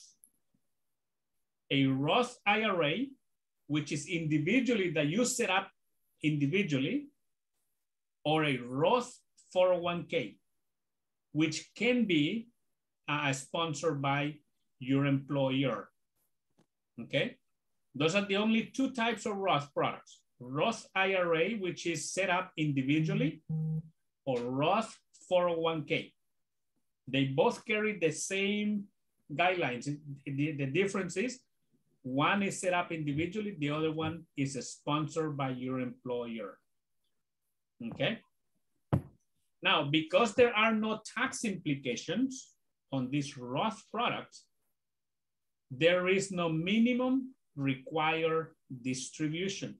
Remember your 401k, if you've already discussed about 401k or traditional IRAs, today, 72.5 years of age, you have to take minimum required distributions on a 401k or a traditional IRA. On a Roth product, because there are no tax implications, there are no minimum required distributions. Thank you, Sergeant Amaya. Yes. Thank you. Okay, I hope Olive Chizito, you got something from Sergeant Amaya. Alex Amaya, big man here, mentoring us and coaching us. All right, I like what you're doing here. This is very good. Thank you. Right, and so this is the public. Okay. Every Thursday we have a public call. And people come in. Okay. Well, what questions do they have? Talk to me. I want to hear questions here. If you were in front of a financial advisor, what would be your number one question? What would you like to know?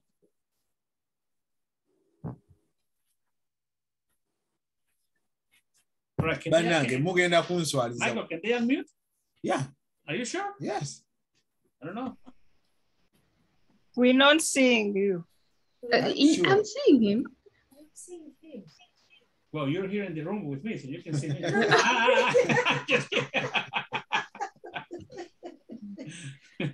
But again, if you can't see him, you can hear him. So simplify a question. No, we want to see him. Let us see him and then we look at the screen you.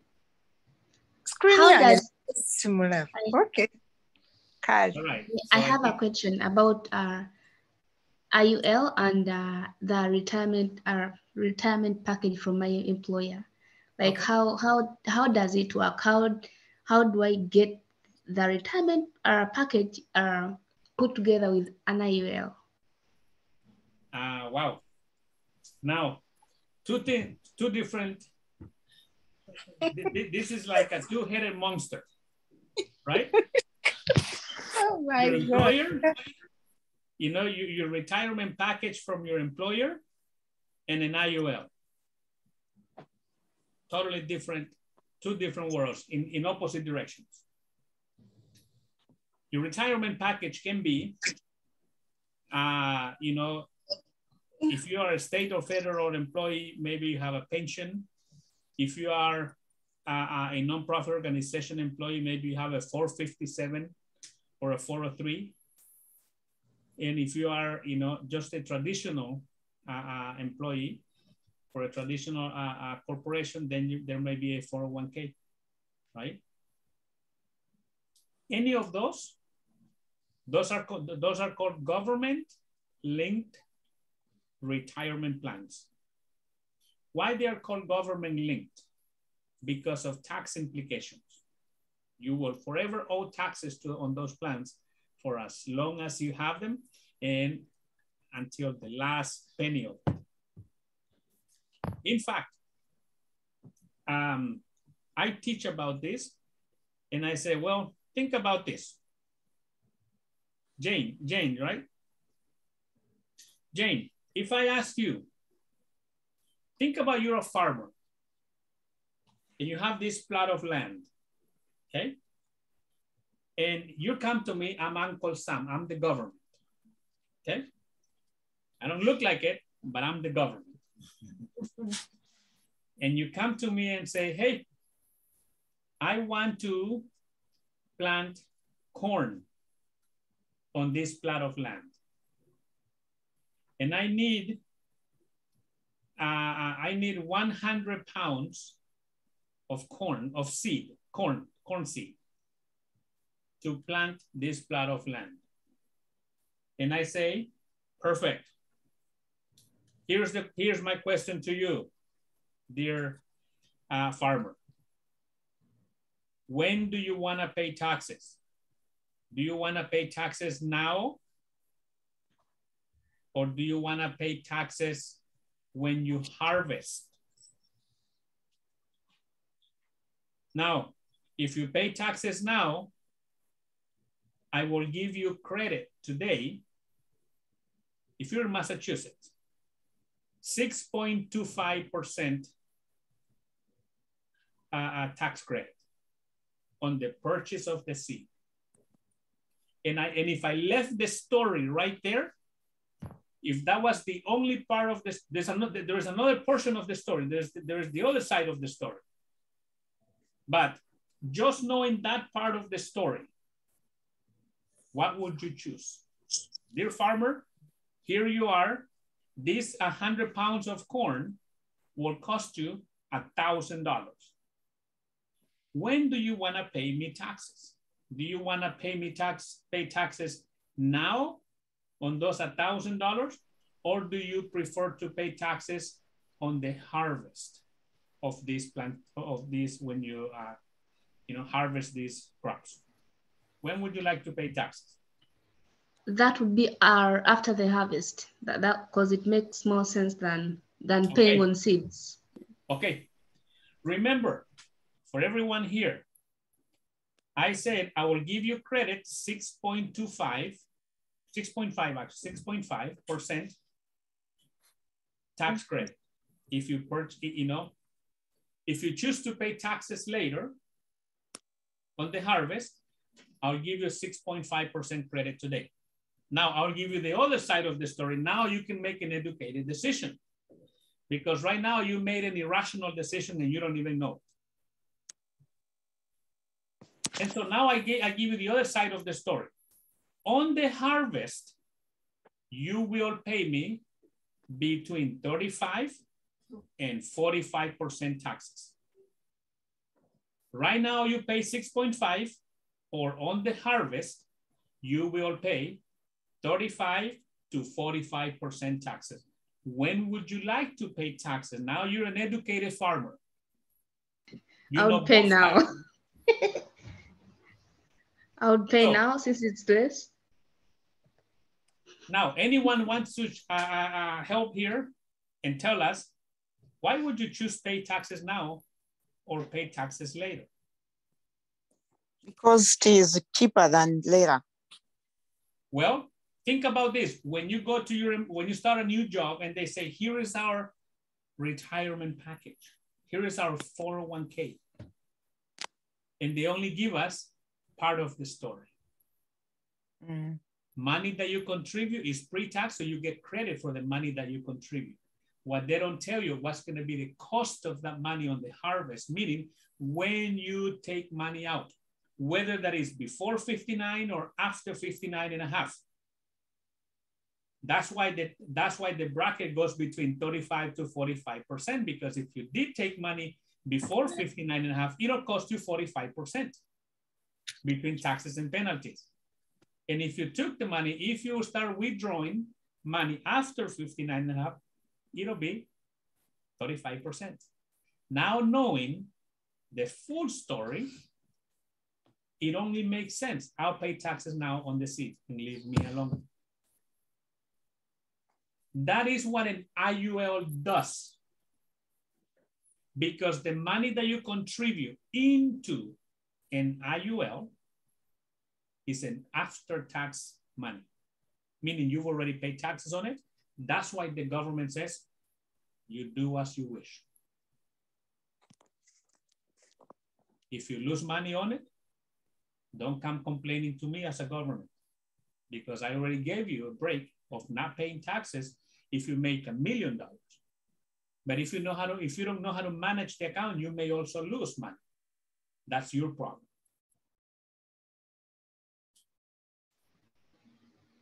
Can I Does ask? it make sense? Yes, I get it. So how do I benefit from my employers? Like I want my retirement package to be a part of the IUL, so I don't pay tax later. Well, you cannot. You can have an IUL as a complementary to your retirement.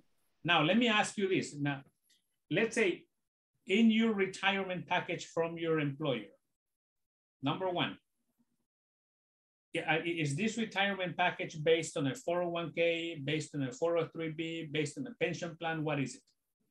401k? 401k, perfect. So check the first box, 401k. Now, do you have matching funds from the employer? Yes?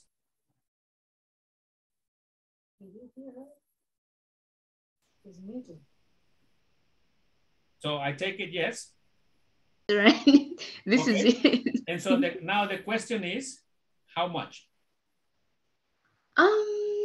It's like $1, I think, after you contributed like for a whole year. Then No. But the question is, if you contribute 1%, do they give you 1%? If you put in $1, do they give you $1? Or right. So 100% matching up to how much? Up to 100%. No. It cannot be up to 100%. They would, back in the 80s when this started, yes, employers were matching up to 19%. And then they got smart. And they said, you know what?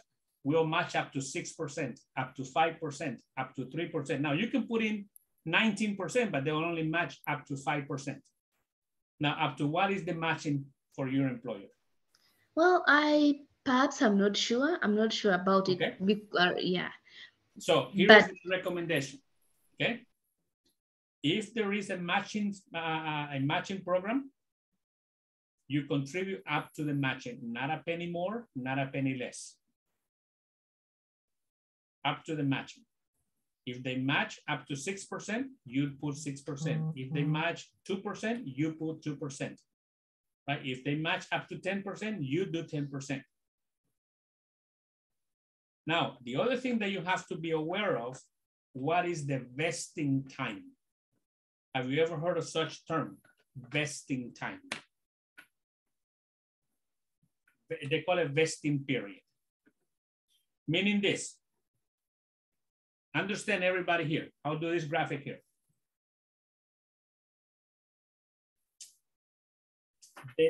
Most companies have a 6-year vesting period. Most employers have a 6-year vesting period. What that means is the dollars that you put in today and the dollars that they match today, you cannot access those dollars until 6 years later. And the dollars that you put next year will be available to you 6 years later. So 6 years in arrears, traditionally. Most of them have a 6-year vesting period. Meaning, if you start working and they say, well, we'll match 10%, and we have a 6-year vesting period, and you decide to leave your job in 4 years, guess what? You're not taking what they put in because you didn't stay there long enough. Now, let's say you say, well, you know what? You decide to change jobs and you live in 7 years. Then guess what? You'll only take what you put in, what they match the first year. Because the second year hasn't met the 6 year, the third year hasn't met the 6 year period. So you have Okay. to work for 12 years. So, final question. Does it make sense if, for example, for people who haven't got it, does it make sense not to subscribe to it? So you just get all your paycheck and then get part of it into an IUL also. Well, have you taken our workshop number 5? No, not yet. Okay. Not Then yet. I highly recommend that you connect to our class number 5. Because we talk about investments, we talk about the differences. And if you ask me today, knowing what I know, yes, I will never put money into a government-linked retirement plan. Simply because of this. In this order, from top to bottom, who benefits most from a government-linked retirement plan? Number 1, the government. Number 2, of course, the government through taxes, through taxation. Number 2, your employer, the employer, because they get tax credits and tax benefits for sponsoring this for the government or for the employees. Number 3, your broker, whoever the fund management, meaning Fidelity, Vanguard, or whoever manages these funds. And lastly, if there is anything left, you as the contributor. In that order, the government, your employer, the investment fund, and lastly, the employer, the contributor. Now, in this type of plans, who is Fidelity's client? You, the contributor, or your employer?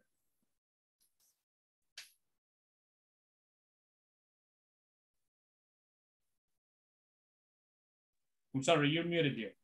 It's me, that the contributor. Well, I wish you would. The employer. If you weren't working, if you What were was the not question? working, so the question is, who is Fidelity's or Vanguard's client? Is it you, the contributor, or your employer?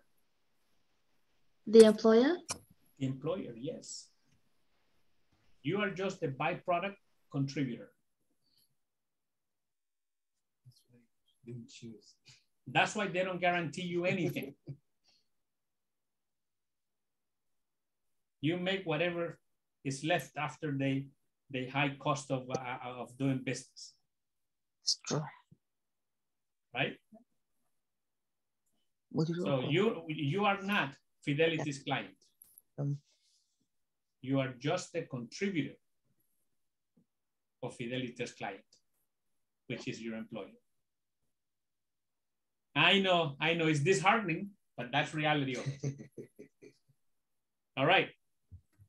What's going on? What else? All right. Thank you, Sergeant Amaya. Right. Any other question? I wanted more questions on emergency fund. Who wants to ask? Who is that? Sergeant. Mm-hmm. Sergeant, thank you so much for your explanation. My name is Angela. Anytime, Angela, anytime. My question is, how can I carefully, without looking at that exploitation you've just talked about, because I feel I'm working very hard, but on the other side, even if I'm being paid, in one way or the other, I'm exploited. How can I carefully be able to benefit from this employer, depending on what Michael is teaching us at this time? How can you benefit from the employer? Yes. Yeah, wow. Michael, you got any ideas? Because, typically, you wouldn't benefit from the employer, right? In any way, shape, or form. You're there, they pay you, So, you know, they benefit most from you than you do from them. Right? Yeah, yes. But I will say, right, you know, based on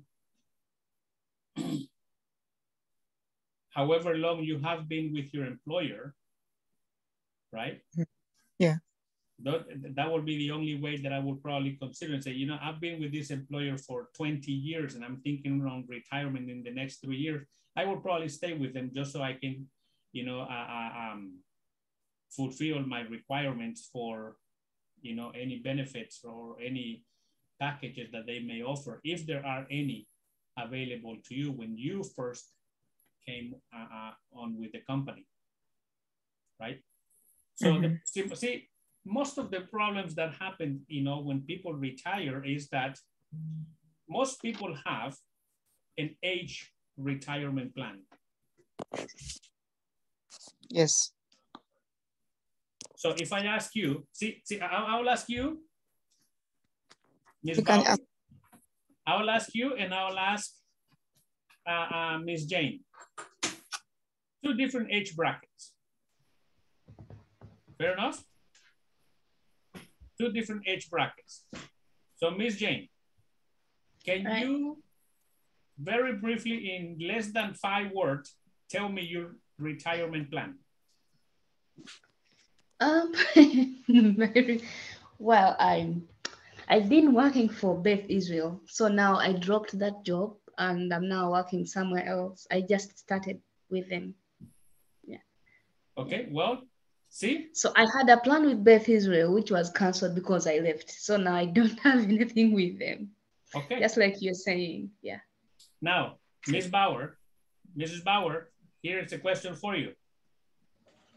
The other end of the age bracket, right? What is your retirement plan? 67. 67? Yeah. Okay. What about Ms. Bauer? 67. 67 too? Oh my goodness. Well, guess what? Unfortunately, and sadly enough, you are already there.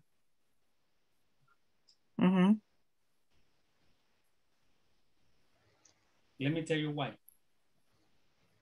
Ladies and gentlemen, everyone on this call here, retirement has nothing to do with age.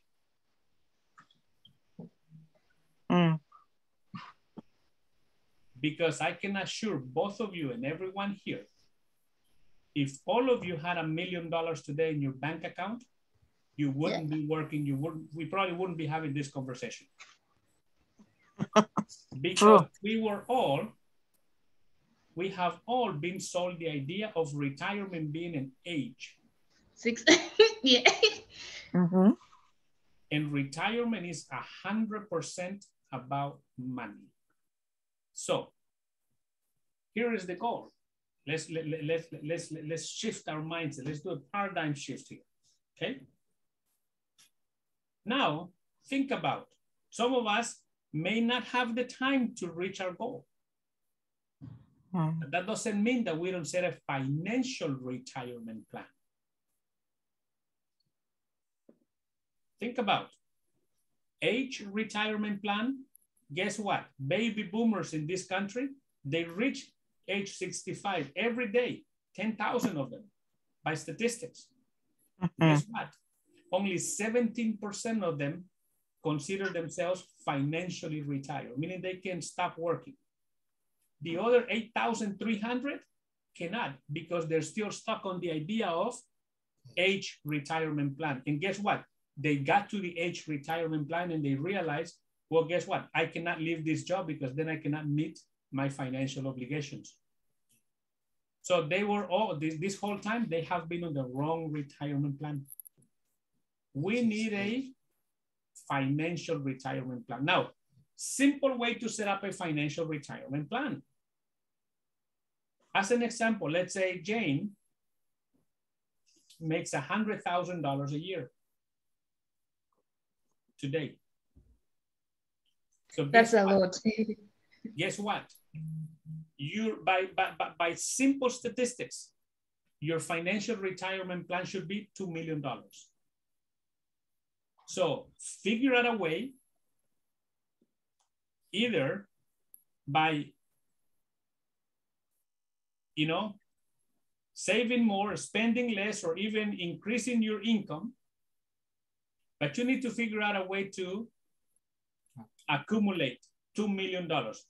That can be, let's say that you accumulate it by age 50.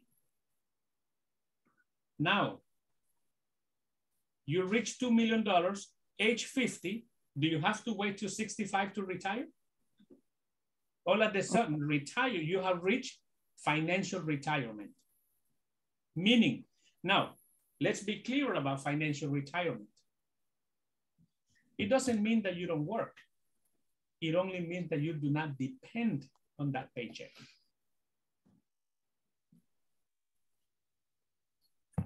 It means that now you work because you like it, because you enjoy it, because you know what? You make a difference, you help people, you do whatever it is that you do, is no longer about money.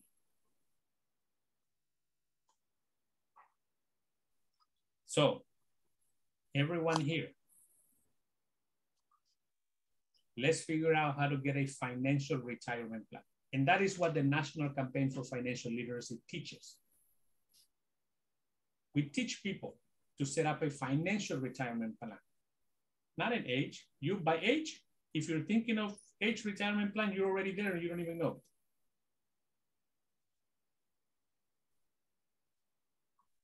Fair enough? Okay. Makes a lot of sense. Thanks. So should I consider myself retired? Because No, not yet. I am retired. Because whatever I am doing is helping people understand how to build their Do you have your $2 million already? Well, yes or no? Michael, yes or no? I can explain. Yes See, or no. listen. It's a yes or no, Mike. See, he wants to go into assets. He wants to tell me I have this necklace, I have this ring that is worth, no. I have this plan. It's $2 million in the bank. In the earning interest. If not, you have a bunch of assets. And financial retirement plan has nothing to do with assets either. It's liquid funds that you can readily access within 24 to 48 hours. Wow. Wow. So Michael, I know you're working on it. Definitely. And I know you're working on it. Definitely. And so you are the right person for this class, right? Thank you. You are the right person for this class. Thank you. Thank you, Alex. There was a question here. I don't know why questions went into investment. I wanted to invite you to this class, but to specifically, I wanted you to talk about investment, of course, like you've done. But I also had a question for you, being a realtor and, you know, understanding everything about finance. There is a big question that we shall need to answer, and you're in a better position to answer. Should someone own a house or not? That's a good question. That's a very big question that needs a lot of explanation. Okay. So I will ask you to create time when I come to you. You want to briefly talk about it? Well, let me, you know, in the Spanish community, I talk about this often, right? First promise that you will come back when I invite you about that. Of course. You know you got you got my attention. Okay, thank you. Right? I love this guy here. This is my big brother. Okay, I take orders from him. He tells me be here, I'll be there. Definitely. Okay? Thank you for being there. Real estate, big deal. Let me give you a couple of scenarios. If you bought a $240,000 home and you were paying 4% interest, okay? that right? In fact, let me can I write with it? Where? Which screen? Right on this one.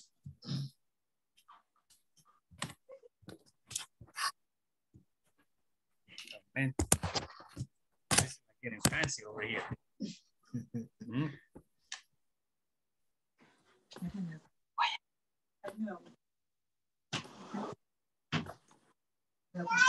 Okay.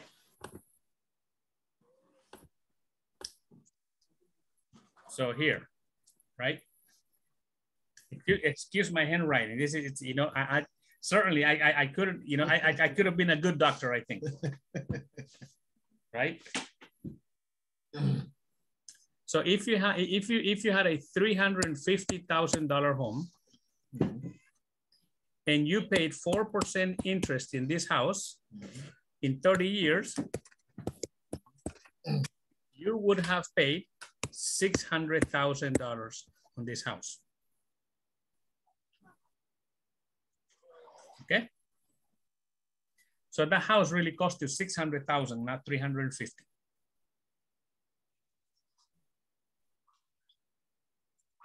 Okay. Now, understanding this, is it, yes. So 600,000, think about this. Now people tell me, hey, how about if I pay to this, I add $500 per month to pay it faster, right? Then that means I will be paying this house in 19 years and 4 months.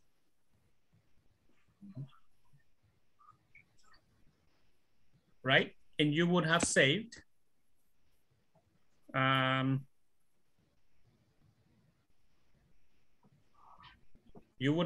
in interest about 132,000. Okay.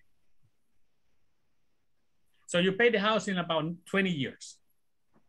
So $500 a month extra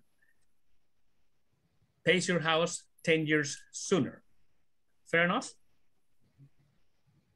Now, finance is all about allocation. Okay? It's all about allocation. So if you take this $500 per month, I do want this. okay? $500 a month. This very same $500, instead of paying it off here to pay off the house faster, you take $500 per month, and then you said, you know what? With an insurance company, which you earns about 20%, 12%, right, on average per year, or 12% interest, in 20 years, the same number of years that you're trying to pay off this house, you're going to put this $500 on a different allocation. This will turn into 500,000.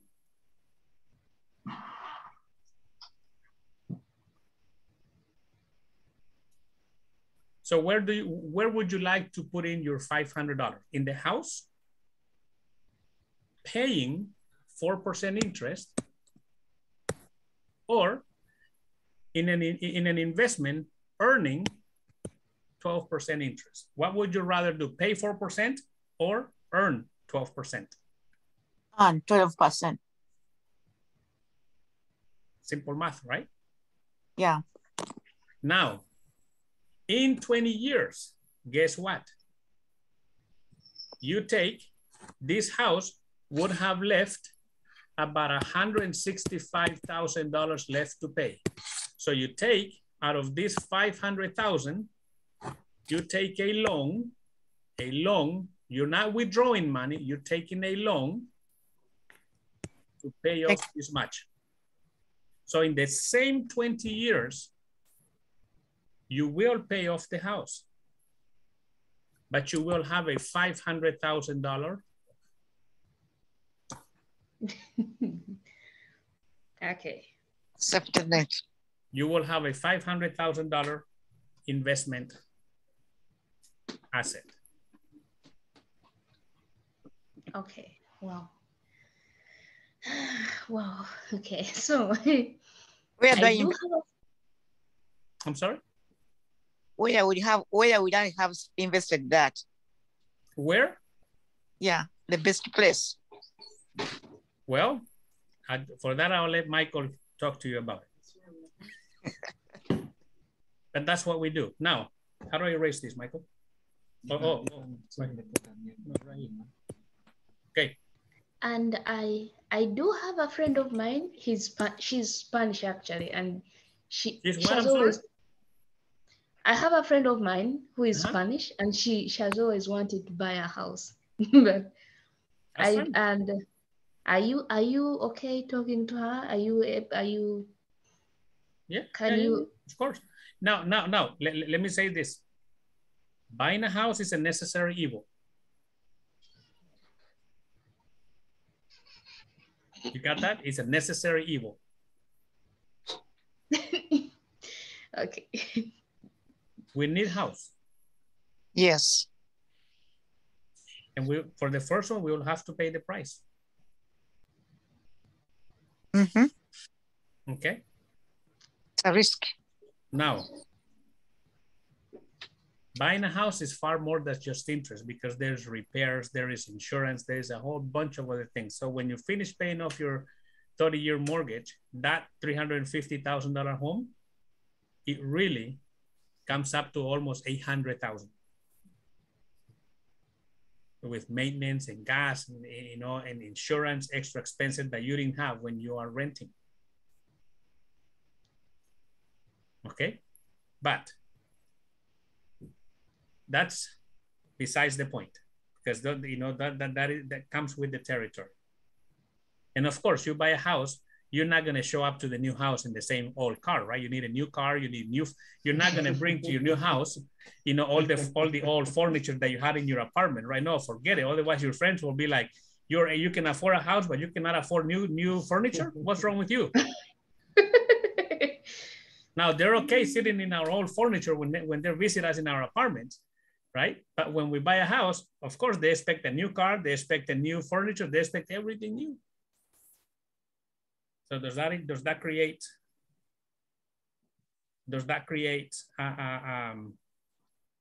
more expenses? Yes. Now, I'll break this down for you very quickly. Who asked me where, who was the one that asked about where can we invest? Who was it? Michael? Angela? Okay. Yes. Where is Miss Angela? Why is it that I don't see her here?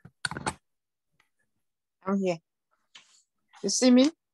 Oh, okay. Miss Angela. Okay. Got it.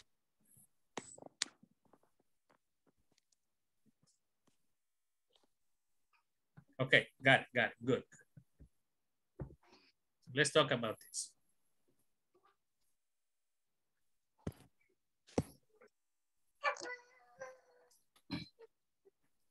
Let's talk about where to invest. Simple. When you invest, what is it that you want from your investment? You want growth, right? Yeah. And that growth, preferably you want it to be with compounding interest, right? Everyone here aware, know exactly how compounding interest works? No. No? Jennifer? No. Okay. Compounding interest. We'll leave that for another class. But our good friend Albert Einstein said that, when you understand compounding interest and you apply it, you're in front of creating massive wealth. And when you don't, you're also in front of paying a massive price. paying the price for not knowing. Okay? In fact, in one of our classes, say knowing less can cost you a lot more. And that is one of those, compounding interest. Secondly, when you invest, especially in times like now, would you like to have safety? Yes? Safety. Safety, right? Yes. So do you think that will be important to have safety on your investments? Okay. Yeah. Well, how about if they told you you can have a 0% minimum interest guaranteed. Okay, minimum 0% minimum interest guaranteed when the market is negative. When the market is negative. Will that be of interest to you? Well, that depends. But it looks like there's nothing I'm gaining. It's just whatever I put in there. Well, but we're talking about a 0% minimum interest guaranteed when the market is negative. The market is losing money. Market is losing money. You get 0%. Are you okay with 0% when the market is losing money? So would you rather get a negative or zero? Zero. Rather get zero. Because let me give you some figures just so we can understand here. Either we get 0% or in March this year, the market was negative 29%. April, the market was negative 19%. May, market was negative 13%. In June, market is negative 6%. What would you rather have? This, 0%? this, or this? Zero. Well, that's what they're telling you here.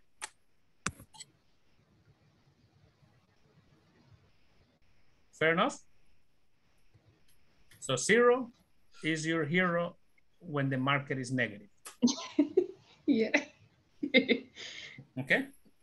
Now, on the other side, on growth, let me give you just a few months from last year.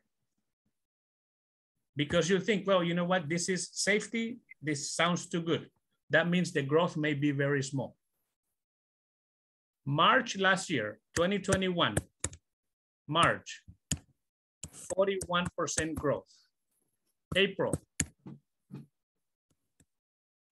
44% growth. May, 40% growth.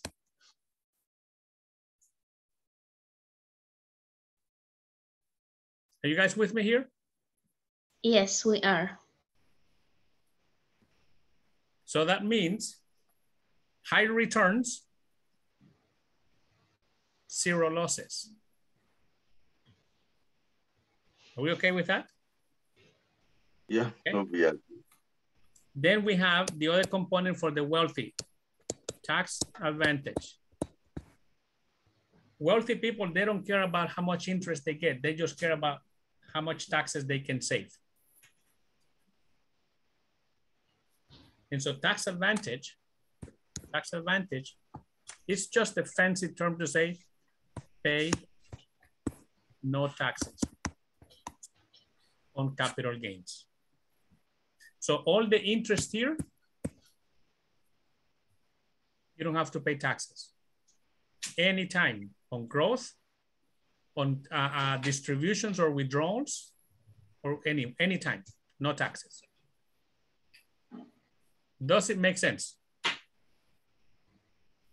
And lastly, all of us, for those that have corporate jobs or any jobs, and for those that have families that depend on those on the income from those jobs, you want that to have income insurance. Anyone heard of income insurance? Yes? No. What type? What type of income insurance have you heard about, Jennifer? Isn't it the IUL thing that we do?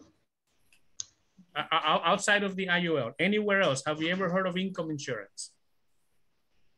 No. Okay.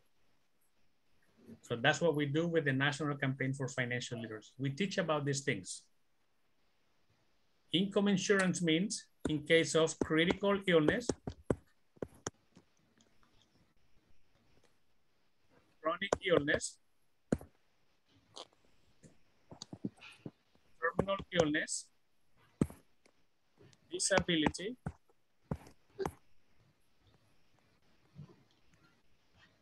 and lastly,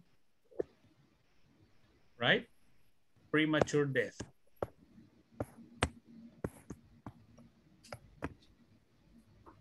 Hello.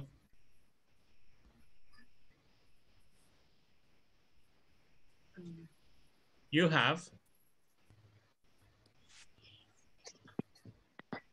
your income is protected.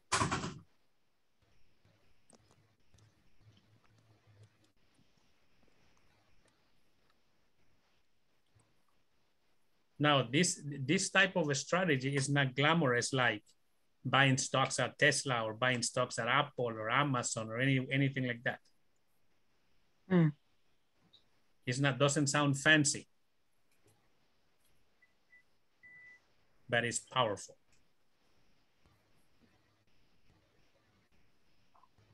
Okay.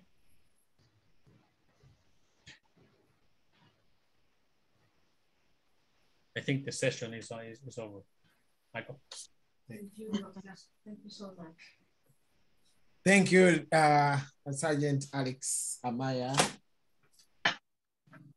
Good job, man. I love you so much. I love what you're doing here. I like it. Thank you. Like trying to change our trying to community. educate our communities. That's what this is all about. Yeah. Right? See? Thank you very much, Sergeant. See, here's the thing, right? I know.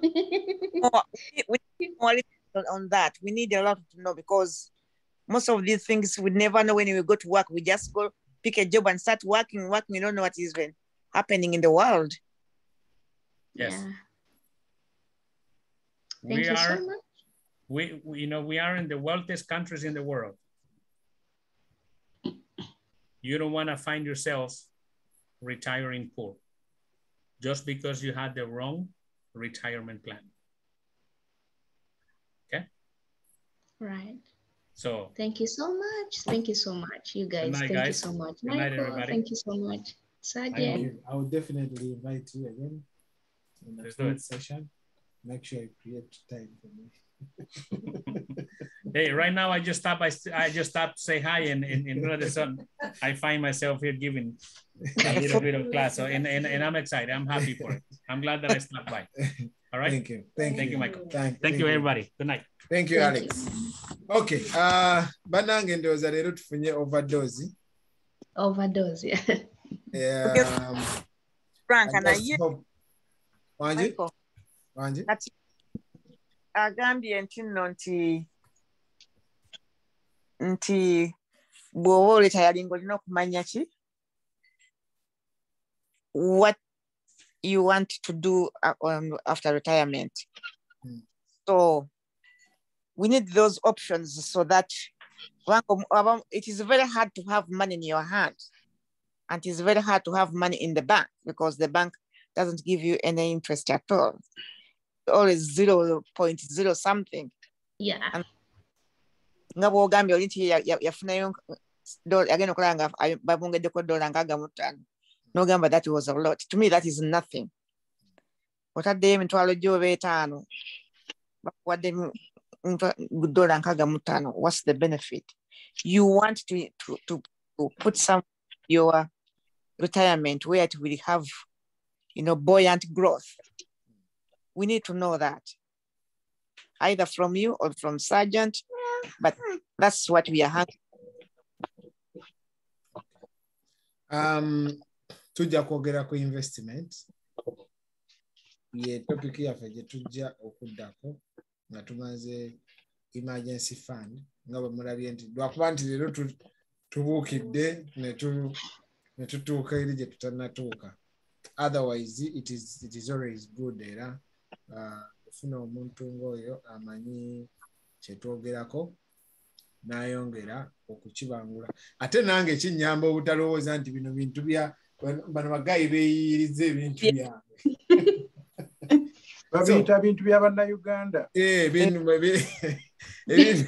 Kakati ndowooza bivaako mu bannayuganda ne biddako ne mu resenda. Kati ekyo kibalage balimba n'okubuzaabuza, so that's the problem. Exactly. Bintu bya Michael. Bajja basiba bangamba bajja basiba. So bwe tufuna ku bantu ng'abo ne bajja oyo mwami mukyala we lwakuba ate mwe temumala bye ng'ajja wano actually yamunonye mukyala professor wa Harvard, I know her. Bamuyita Dr. Dolly. So oli bamuyita Dr. Dolly Amaya ne Alex Amaya. Naye tukola nabo wano. Naye tubayigirako ebintu bingi because ate ye bw'anaatandika okunyumiza real estate, yali real estate bamuyita agent. Naye branch 42 houses. Yes. So buli kyovolaba naye buli kyayogerako akyogerako with passion. Experience. Exactly. Because yayinako amayumba n'agalaba gonna nga gaperishinga. So kyovolaba campaign eno eri very important era tujyogerako with a lot of passion. Banange njagala olina n'okusula wano kyesitegedde kyategeeza nti kugamba agambye nti okuba n'ennyumba, yes it is something good because omuntu alina okuba n'ennyumba naye nga si kiri great kyabadde ategeeza nti singa twali tusobola okyewala twandibadde tukikola naye tewali ngeri gyokyewala olina okuba n'ennyumba. Yes. Naye alina Martha awo gwabaze tujja kuddamu tumubale as we go. Banange njagala abantu batubuuzeeko tuve wano. Mukulu Michael. Wanje? Ndowooza abantu banotisinze nti kati nga event gye tubagamba eye Texas n'endala zonna ezijja okuddirira singa bagenda bongera okumanya nti kino ekintu si kintu kya Michael, si kintu kya munnayuganda. Kubanga mu events ng'ezo bajja kulaba abantu ab'enjawulo nga basomesa ebintu eby'enjawulo nga basharing experiences ez'enjawulo. Kijja kwongera nnyo okubakakasa nti kino ekintu si kipange kya bannayuganda. Exactly. Webale nnyo. Naye tuyigirize bannayuganda okwogeranga ebituufu za bannaabwe. Bw'okigwamu emirundi ebiri esatu hope. That's why people back out. Because there's nothing that comes with one word like this. Buli lwakubuulira ekintu aba alina kyayagala okukulyamu. That's why people think like that. Okay. Anti kyovolaba ndowooza mami yaya kyavuddaga nti kino si kya bannayuganda wabula it is a national campaign. Okay, banange muntu unmute otubuzeeko katono tuwano. Rachel gwoyogera. Hello. Yes. Nedda. Jemba yayogera. Mami Jemba. Okikoze otya leero. Mpeerawo kamondi. Okay, genda maaso sebo. Nze mbadde ndowooza ngamba ekintu kino si kyakweyongera. Ekintu tuleme kiyimiriza ku level yogamba nti katutwale abantu katubasibisi balabe nti si kya bannayuganda. Ekintu nze ndowooza sikuwulira bulungi mwami Jemba. Ndowooza nti ekintu ekirungi kyeyogerera kyokka. Singa ekintu kino kyalina obuzibu tekyasobodde kuyimirirawo bbanga lino lyonna nga kikyaliwo. So abantu abasinga obungi bwoba oyiga ekintu just focus on it, leka kutunuulira ate gundi akyogerako ki. it's better newetegeerera ekintu kubanga otakitegeera n'olinda mulala akutegeerere definitely togenda kujja kukolamu oba mpulikise bulungi naye abantu abamu ogamba ekintu ky'abagundi ye gundi agamba ata ye gundi atuusewa. We just focus on the right thing tukole ekituufu focusinga kukola kituufu always buli muntu anaategeera ajja kutegeera ate abamu balwawo okutegeera abamu tutegeera mangu abamu tutegeera nkeera abalala tutegeera nga gundi amaze okubeeramu bwe bityo naye tuyanziza webale nnyo mwami Jemba. Godfrey ndaba wanmuting. Godfrey Nawango. Ono mwami Jemba atusomba oba mulala?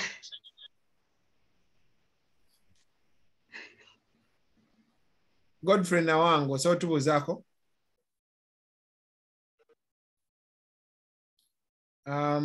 Hilda. Wangi. Mujebaleko bannyabo ne bassebo. Kale nnyabo. Mwebale kutusomesa. This has been really good. Okay. Bulijjo sifuna budde naye leero wendi ampise. Naye nfunyeemu nnyo nja kweyongera okujja. Bulungi. Webale nnyo Hilda. Derek.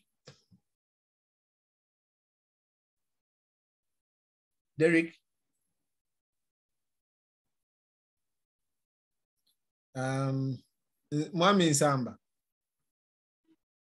Omugabi. Mugabi Nsamba. United we stand. Omuntu aliko United we stand bayani. Okay, Zion. Tweyanzizza bannange naye nze mbadde nsaba ku awo omuntu bw'obanga okaddiye awo mbadde njagala okweyongera okuwulira awo. Bw'obanga okaddiye okole ki? Nti okaddiye tokyasobola kukola kaakati akasente ako oba kabaka ate nga oba wakayingira. Okay. Tujja kwongera maama byongera okubeerako ebintu ebyo byonna tujja byogerako. But of course bw'oba okaddiye kitegeeza problem ensonga lwaki njagala nnyo ebintu bino naddala abantu abatoototo babitegeere nga bukyali because gy'okoma okugenda oba ogenda kukozesa ssente nnyingi nnyo ate ng'amaanyi tokyalina. Kituufu. So yensonga lwaki njagala nnyo buli muntu akitegeera atandika okukola nga wansi tandika okwefaako nga bukyali so si kumansa. Michael. Exactly. Naye tujja ku wangi kino nze oba nkitegeera bubi occupation y'omukadde gy'abuuzizza nti bwembanga nkaddiye police waliwo insurance wali kyenasomawo nga kigamba nti the moment osobodde okugula police eyo nkuba bagikuguza batunuulira emyaka gyo obusobozi bwo the moment ofunye police eyo maama eyo police eyo ejja kuprotectinga okuvaawo wagikoze eki wagifunidde emyaka gy'olina egyo naye lwakuba ki gamaika wagambye nti kyetaaga n'ofuna police ng'okyali naye wonna wogifunira egenda kuprotectinga ako akaseera koba ogikoze eki koba ogifunidde wotandikira kasita oba nga tonnaweza myaka 8 ekintu kya polisi nti wogifunira bw'ofuna ebizibu nga wakagifuna ye poliisi ejja kutandikirawo kuyambira. So toganagula poliisi weewulira nti kadi bannange saatandika nga bukyali ate kati neweesigula wooligulirawo. Yes. Neyanziza. Okay, webale nnyo Mijemba. Wangi? Ompiseeko nga siriiwo. Sebo mbale nkugamba tubuuzaako naye mukadde kuddamu nga Mwami Jemba bwagambye tujja kwongera maaso kusaba linki eyo yennyini gy'okozesezza buli lwakuna ku ssaawa 2 beerako. Kale Sebo neyanziza Sebo. Enyama. Nsamba. Era de bannange. Maamu Sebo. Anti bwotyo bwewatulamusizza bakatale. Bana ensimbi omusomo gwa leero naye kinoganye bulungi kuba I was up and down. Ebintu ebisinze okubeera nti neetaaga okwongera obiyingiramu ye 4OK. Is it 401K? 401K. Eyo kuba nagigulawo naye nja kwetaaga okuba naddayo nempuliriza engeri gy'abadde aginyonnyola oba ononyamba n'ogintegeeza omanyi ndwawo okutegeera.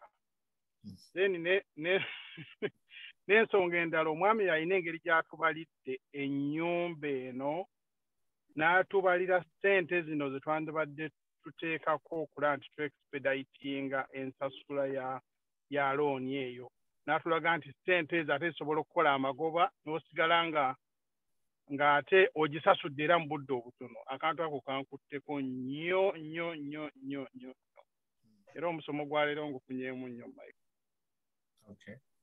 Wabula olw'okuba nti ebimu ngenze embuukabuuka bwenzira eno bwenzira eri, I think I may have to go back.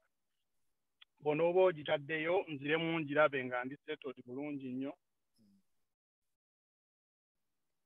Okay. Kale, webale nnyo. Maureen? Nendaba ezasooka okubeera nti mbeera mu line y'emu. Mubadde nga mugenda mu kinambalinga? I don't think so. Sijjukira naye waba zibanga teziriiko namba then kiba kisiba okumanya nti this was the starting I think kuliko numbers siri sure. Okay.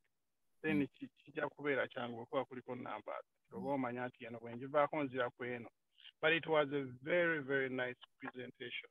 Next time umukomi yourself. Okay. Kale, webale nnyo mugabe. Maureen? Wangi? Tubuuze.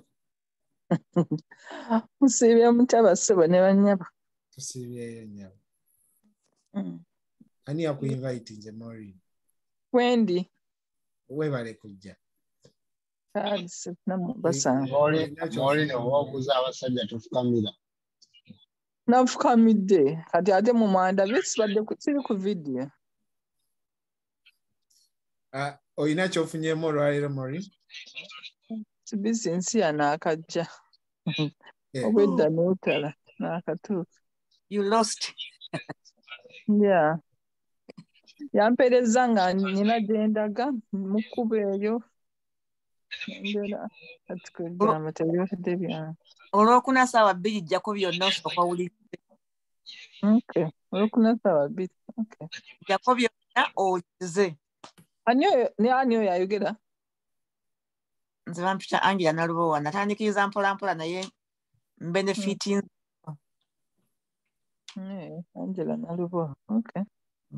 Ndinayo omukyalo omulala kirabika oyogerako naawe gwe nga gwe kuba mukulu munno agenda kukutegeera. Nze ngezezaako alowooza by'abaana bato byakumulimba byaki. Mukulu munnange? Agamba nedda ngamba ono mami ono. Ogamba ani? Nze Maureen. Sometimes omuntu waba alina obulwadde obumuluma. Kati nze nenkana myaka ki? Ayinza ogenda sigwe kuba sikulaba gwe ngamba ono mami waffe ono Angela. Yes. What I'm saying, omuntu nga olwadde bumuluma naga nti nange mpulira wano wannuma. Nga tigendako mu ddwaliro nja kugenda. Naye once the pain strikes hard, ojja kuba nti kozi wayo ngamba ngende mu ddwaliro kidokita kyayinza okulaba pain yeyo. Yeah. So sometimes abantu abamu tebalaba mangu green pasture, but they have to experience something then they come. Techugana kwogera naye nja kwogera naye siyinza musika mugwa ati jangu tugende bwabanga atakulaba. Naye I'm willing to talk to her if you give me a number or where she says she stays nemutuukirira. Naye baba tasobola kumatira mangu obulwadde bunaamuluma ate yalinze talinayo kasente then she will ajja kudduka emusi naabuuza Michael ndi bannange obusente bwange obwenfisizaawo mukole ntya. Thank you so much. You are welcome. Mwebale nnyo bannange, mwebale ddala. Ndowooza buli omu atubuuzizzaako atatubuuzizzaako kitegeeza either gundi agirese ndowooza ali ku mulimu tasobola kwogera. Mwebale nnyo. Show eno ebeerako ku YouTube oluvannyuma ne ku Facebook tubaddeko live, so osobola okuddayo n'oyongera n'oddamu n'ogisoma. Michael, Jennifer nga tatubuuzizzaako. Jennifer wedda si yayogera. Akomyewo ku screen atubuuzeeko. Abadde ayogera naye tatubuuzizza. Akomyewo atubuuzeeko ng'era ali ku screen. Pozi sebo oyagala nfukamire ku buliri. Gwe jangu ku screen tukulabe otubuulize ddala bulungi kuba programu ewedde budde bwakwebuuza. Naye bw'otafukamira kasita obeera ng'oli ku screen. Gwe sikulaba. Nze bw'olaba Michael oba ondabe nga bw'olaba Michael. Kale bannaye ngenda baleka musube bulungi. Bw'oba olina omuntu gw'omanya Texas, ennaku z'omwezi nga 21 tugenda beera n'omusomo ogw'amaanyi Texas. Gwa national wangi? Mujja kubeerako ku Zoom? No, it's a conversion egenda beera mu kisaawe. So abantu bava e Canada ne bava mu America bagende basome. Okay. Okuyingira $175. Mujje tugende ffenna tusome bannange. Tugenda mu binyumu ne tugenda mu biki. Kati weeweeyo ogambe nti bannaye kangende nsomeko ate ku bintu ebigenda okunnyamba nange mu bulamu bwange ng'omuntu. So ndowooza nti ekyo kikulu nnyo. Office yaffe wano e Burlington ebanzigule ku 83 Cambridge Street. Kuyitawo okwo twogeremu ku bintu ebikwatagana ku finance, ku bintu ebikwatagana. Michael, mukyala Nakandi yagambye from the 15th nembeera confused. No, from so kati ffe tugenda beerayo from the 15th nga tusomesa ab'e Texas. Naye nga conversion eyo eriyo okuva nga 21 paka 23. Okay. Yes. So naye nga ffe tugenda kubeerayo okuva nga 15. Okay. Yeah. Wanji? Jennifer nsabye homework okukola. Texas nene, Texas kitundu ki? Texas, Fort Worth, Dallas. Okay. Yeah. So tugende okuyingira $175. Osobola okumpeereza kunkubira akanamba n'ongamba njagala registeringa. Ne twenyiga, osobola okujja ne tusula ne twenyiganyiga awo ne twebaka n'ogenda n'ofunako ku information. Information is power. Gy'okoma okusoma, gy'okoma okwongera okubanguka n'okumanya ki ekyokukolera ssente. So Jennifer ndowooza mukyala Angela ayagala oba omuwa essimu yo, something like that. Simanyi. Yes. Oba oyagala ngimuwe simanyi. Right. What is right and what is yes? It's easy okumuforwardingira than okutypinga wano ate naye atypinge. Okay. Okay, banange mwebale nnyo. Michael nina kyembadde nerabidde. Bana esaawa 5. Then nja kufuna mu budde obulala. It's okay. Ani ono ayogera? Mugabe. Mugabe buuza. Ku kyagundi ku kya account eno gye wagambye erina okubeera obuziba. Yes, emergency. Yes, because nina gundi generalize kuddewo jembadde nsuubira nti yo naye okusinziira nga bw'osomesezza olwaleero kitegeeza yo teba emergency fund kuba mbanzirabako bwe so kati amakulu nti ate nina okufuna endala eri hidden wembeera nti bwenzijja kuno nkasuka eri gyotalaba. Yes, naye kati awo bwebanga eri mu banka ndala I don't know whether how the charges might be okubeera from one bank to another. I don't think it's too much. It's anti-charges nyingi. Never charging. I think they don't charge if you're transferring money directly from your... That is from the same bank. If you're within the same bank, different account, that's okay. But I'm talking about having one in Bank of America where you receive your paychecks, and then you have another one maybe in Wells Fargo. The easiest way is kufuna a certain percentage of percentage oyagala oteekayo noziwa human resource ono muganda kumulimu bikolere ku mulimu buli sente lwezitakutuukako zangu okutereka bikolere ku mulimu boobawa information bo bajja kikkolera nga tebakusazeeko kintu kyonna. Yeah, kituufu babeera nti eno bakasukayo percentage eno bakasukayo percentage. Yes. Thank you. No, transferring a cent is free from different banks. I do it on mine. I have a citizen account. Nayate olusi discipline ebula. I know. Yes, that is why njogera ku kiri ekya direct transfer, direct deposit. Nti bo bwe baba bazikuteerayo eno tezituuka wano olaba. Buli lwe zitatuuka woolaba zoolaba z'okozesa. Banange so ku musomo gwa leero kyenjize nti twetaaga eno ebeera nga checking account or saving then inobeerako oba n'endala woogamba nti kati wano wenteka savings zange in case ndwadde biki naye ate n'obeera n'eri yo gy'ogamba nti eno ya investment eyo gy'ogambye eyo n'ebeera ng'eye ya investment ya kizibu nnyo eyo kwegamba tomaana gituuka okusooka neweebuuza ne ku bajjajja okugituukako olina okukola consultations eziwera. Mami Mugabi musube bulungi. Bane mbeere bulungi, thank you. Okay, bana itumetinge olwokuna olujja same time sawa 2 ezo East time. Same link. Mera.